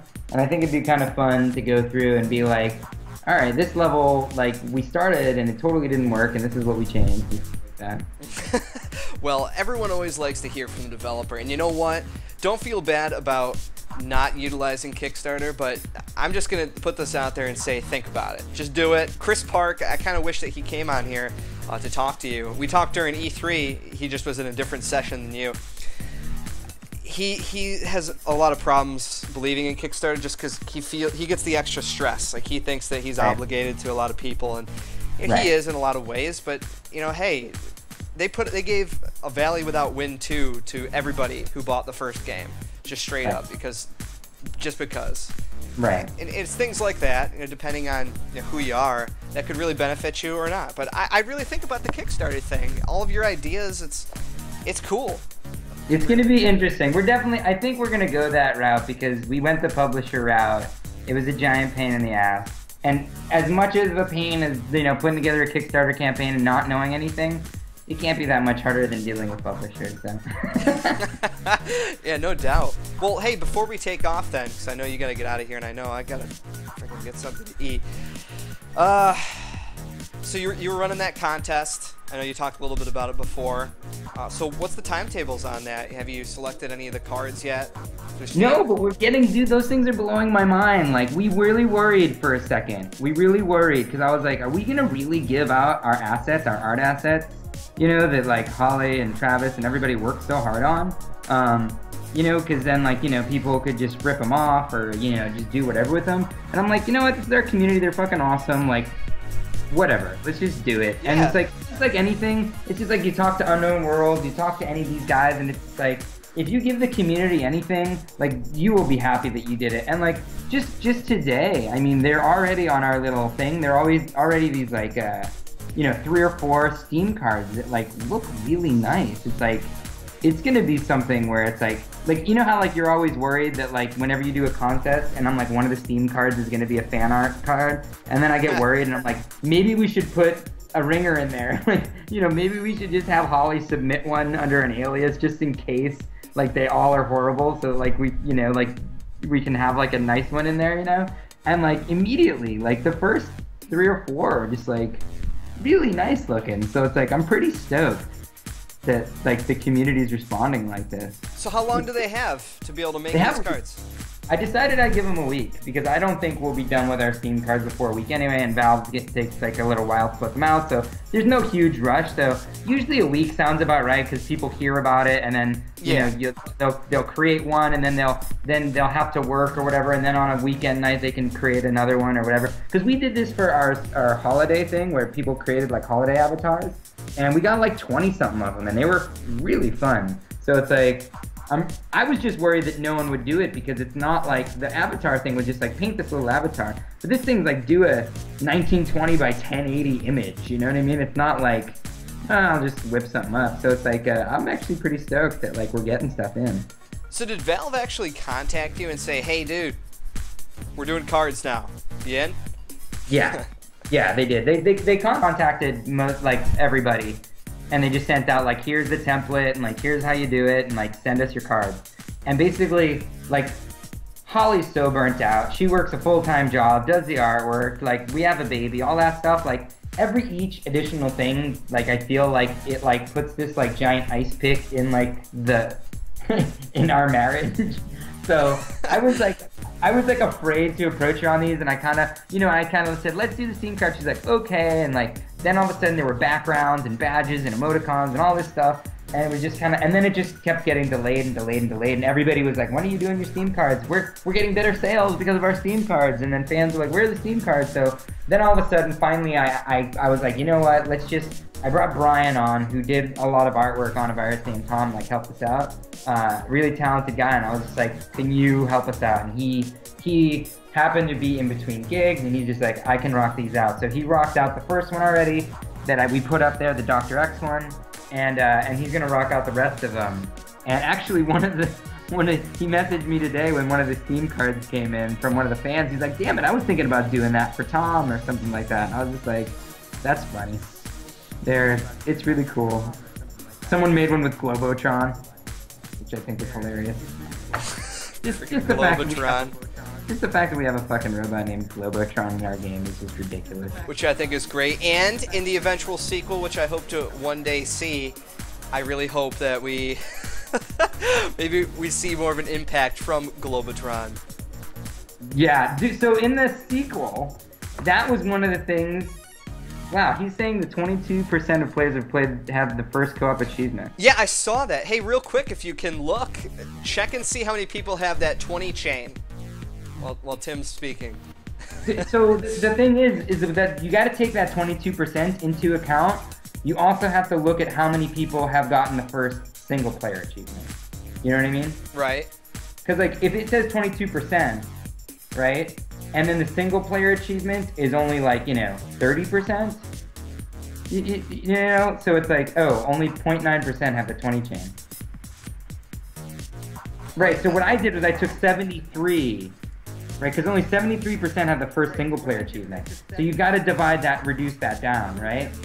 So you got to bump 73 to 100 and then follow that, or wait. No. So basically, if only 73%, it's only 22% of the 73%. You know what I mean? So of the total players, that's less.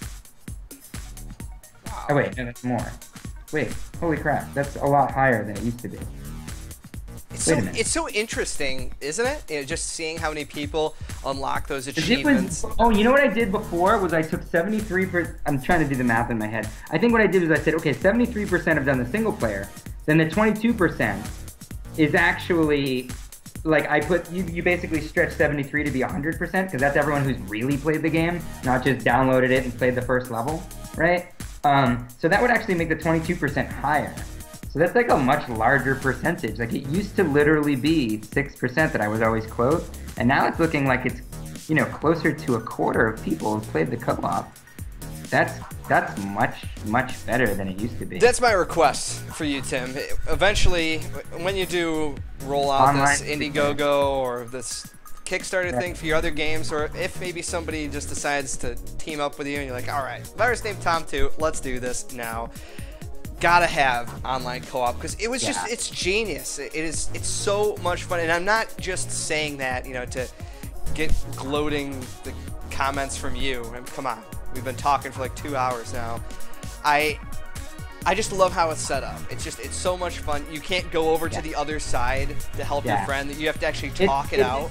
It killed me when we had a launch without the online, because I was like, I'm taking my baby and I'm like cutting its legs off. You know what I mean? It's just like, how can it run? Oh my god! Like, that's kind of what it felt like, man. It's like, how is this game gonna do well if I'm taking? It's like if Monaco launched and they were just like, nope, no online co-op, right? It's just like, how would that game have done, you know? It's just like, it's really hurting, like Portal 2, you know? It's just like, it's really hurting it, because a lot of reviewers, they were like, this co-op is really cool if you're willing to, you know, stand at your monitor with somebody. It would be a little bit different maybe if we were on console because of all the couch stuff. But I really gotta run because my daughter is waiting for me. Yes, go. Yeah, for sure. Well, yeah, thank you so much. Thank you so much, man. Hey, it's my pleasure. Like I said, it's my job. It's what I do. And hopefully, yeah, we can help you set up a broadcaster sometime. Just give me a ring. For the rest of you, make sure give Tim a follow on his Twitter account. It's pretty hilarious, and he does come up with some stuff on his YouTube channel. As for us, this is a jumpstart for the Leviathan community. I'm Mr. Andrew Whipple, so give us a follow too. We'll be up and coming here. We've got a lot of new stuff coming into the office, and hey, that's what they brought me on for too. Doing a lot of little streams and such. So you'll see more from us in the future. And Tim, thanks again for all this. Anything you'd like to say? Thanks for having me. It's convincing me to have fun talking about my game on Stanford. Anytime, man. All right, let's end it. Okay. Later. Later.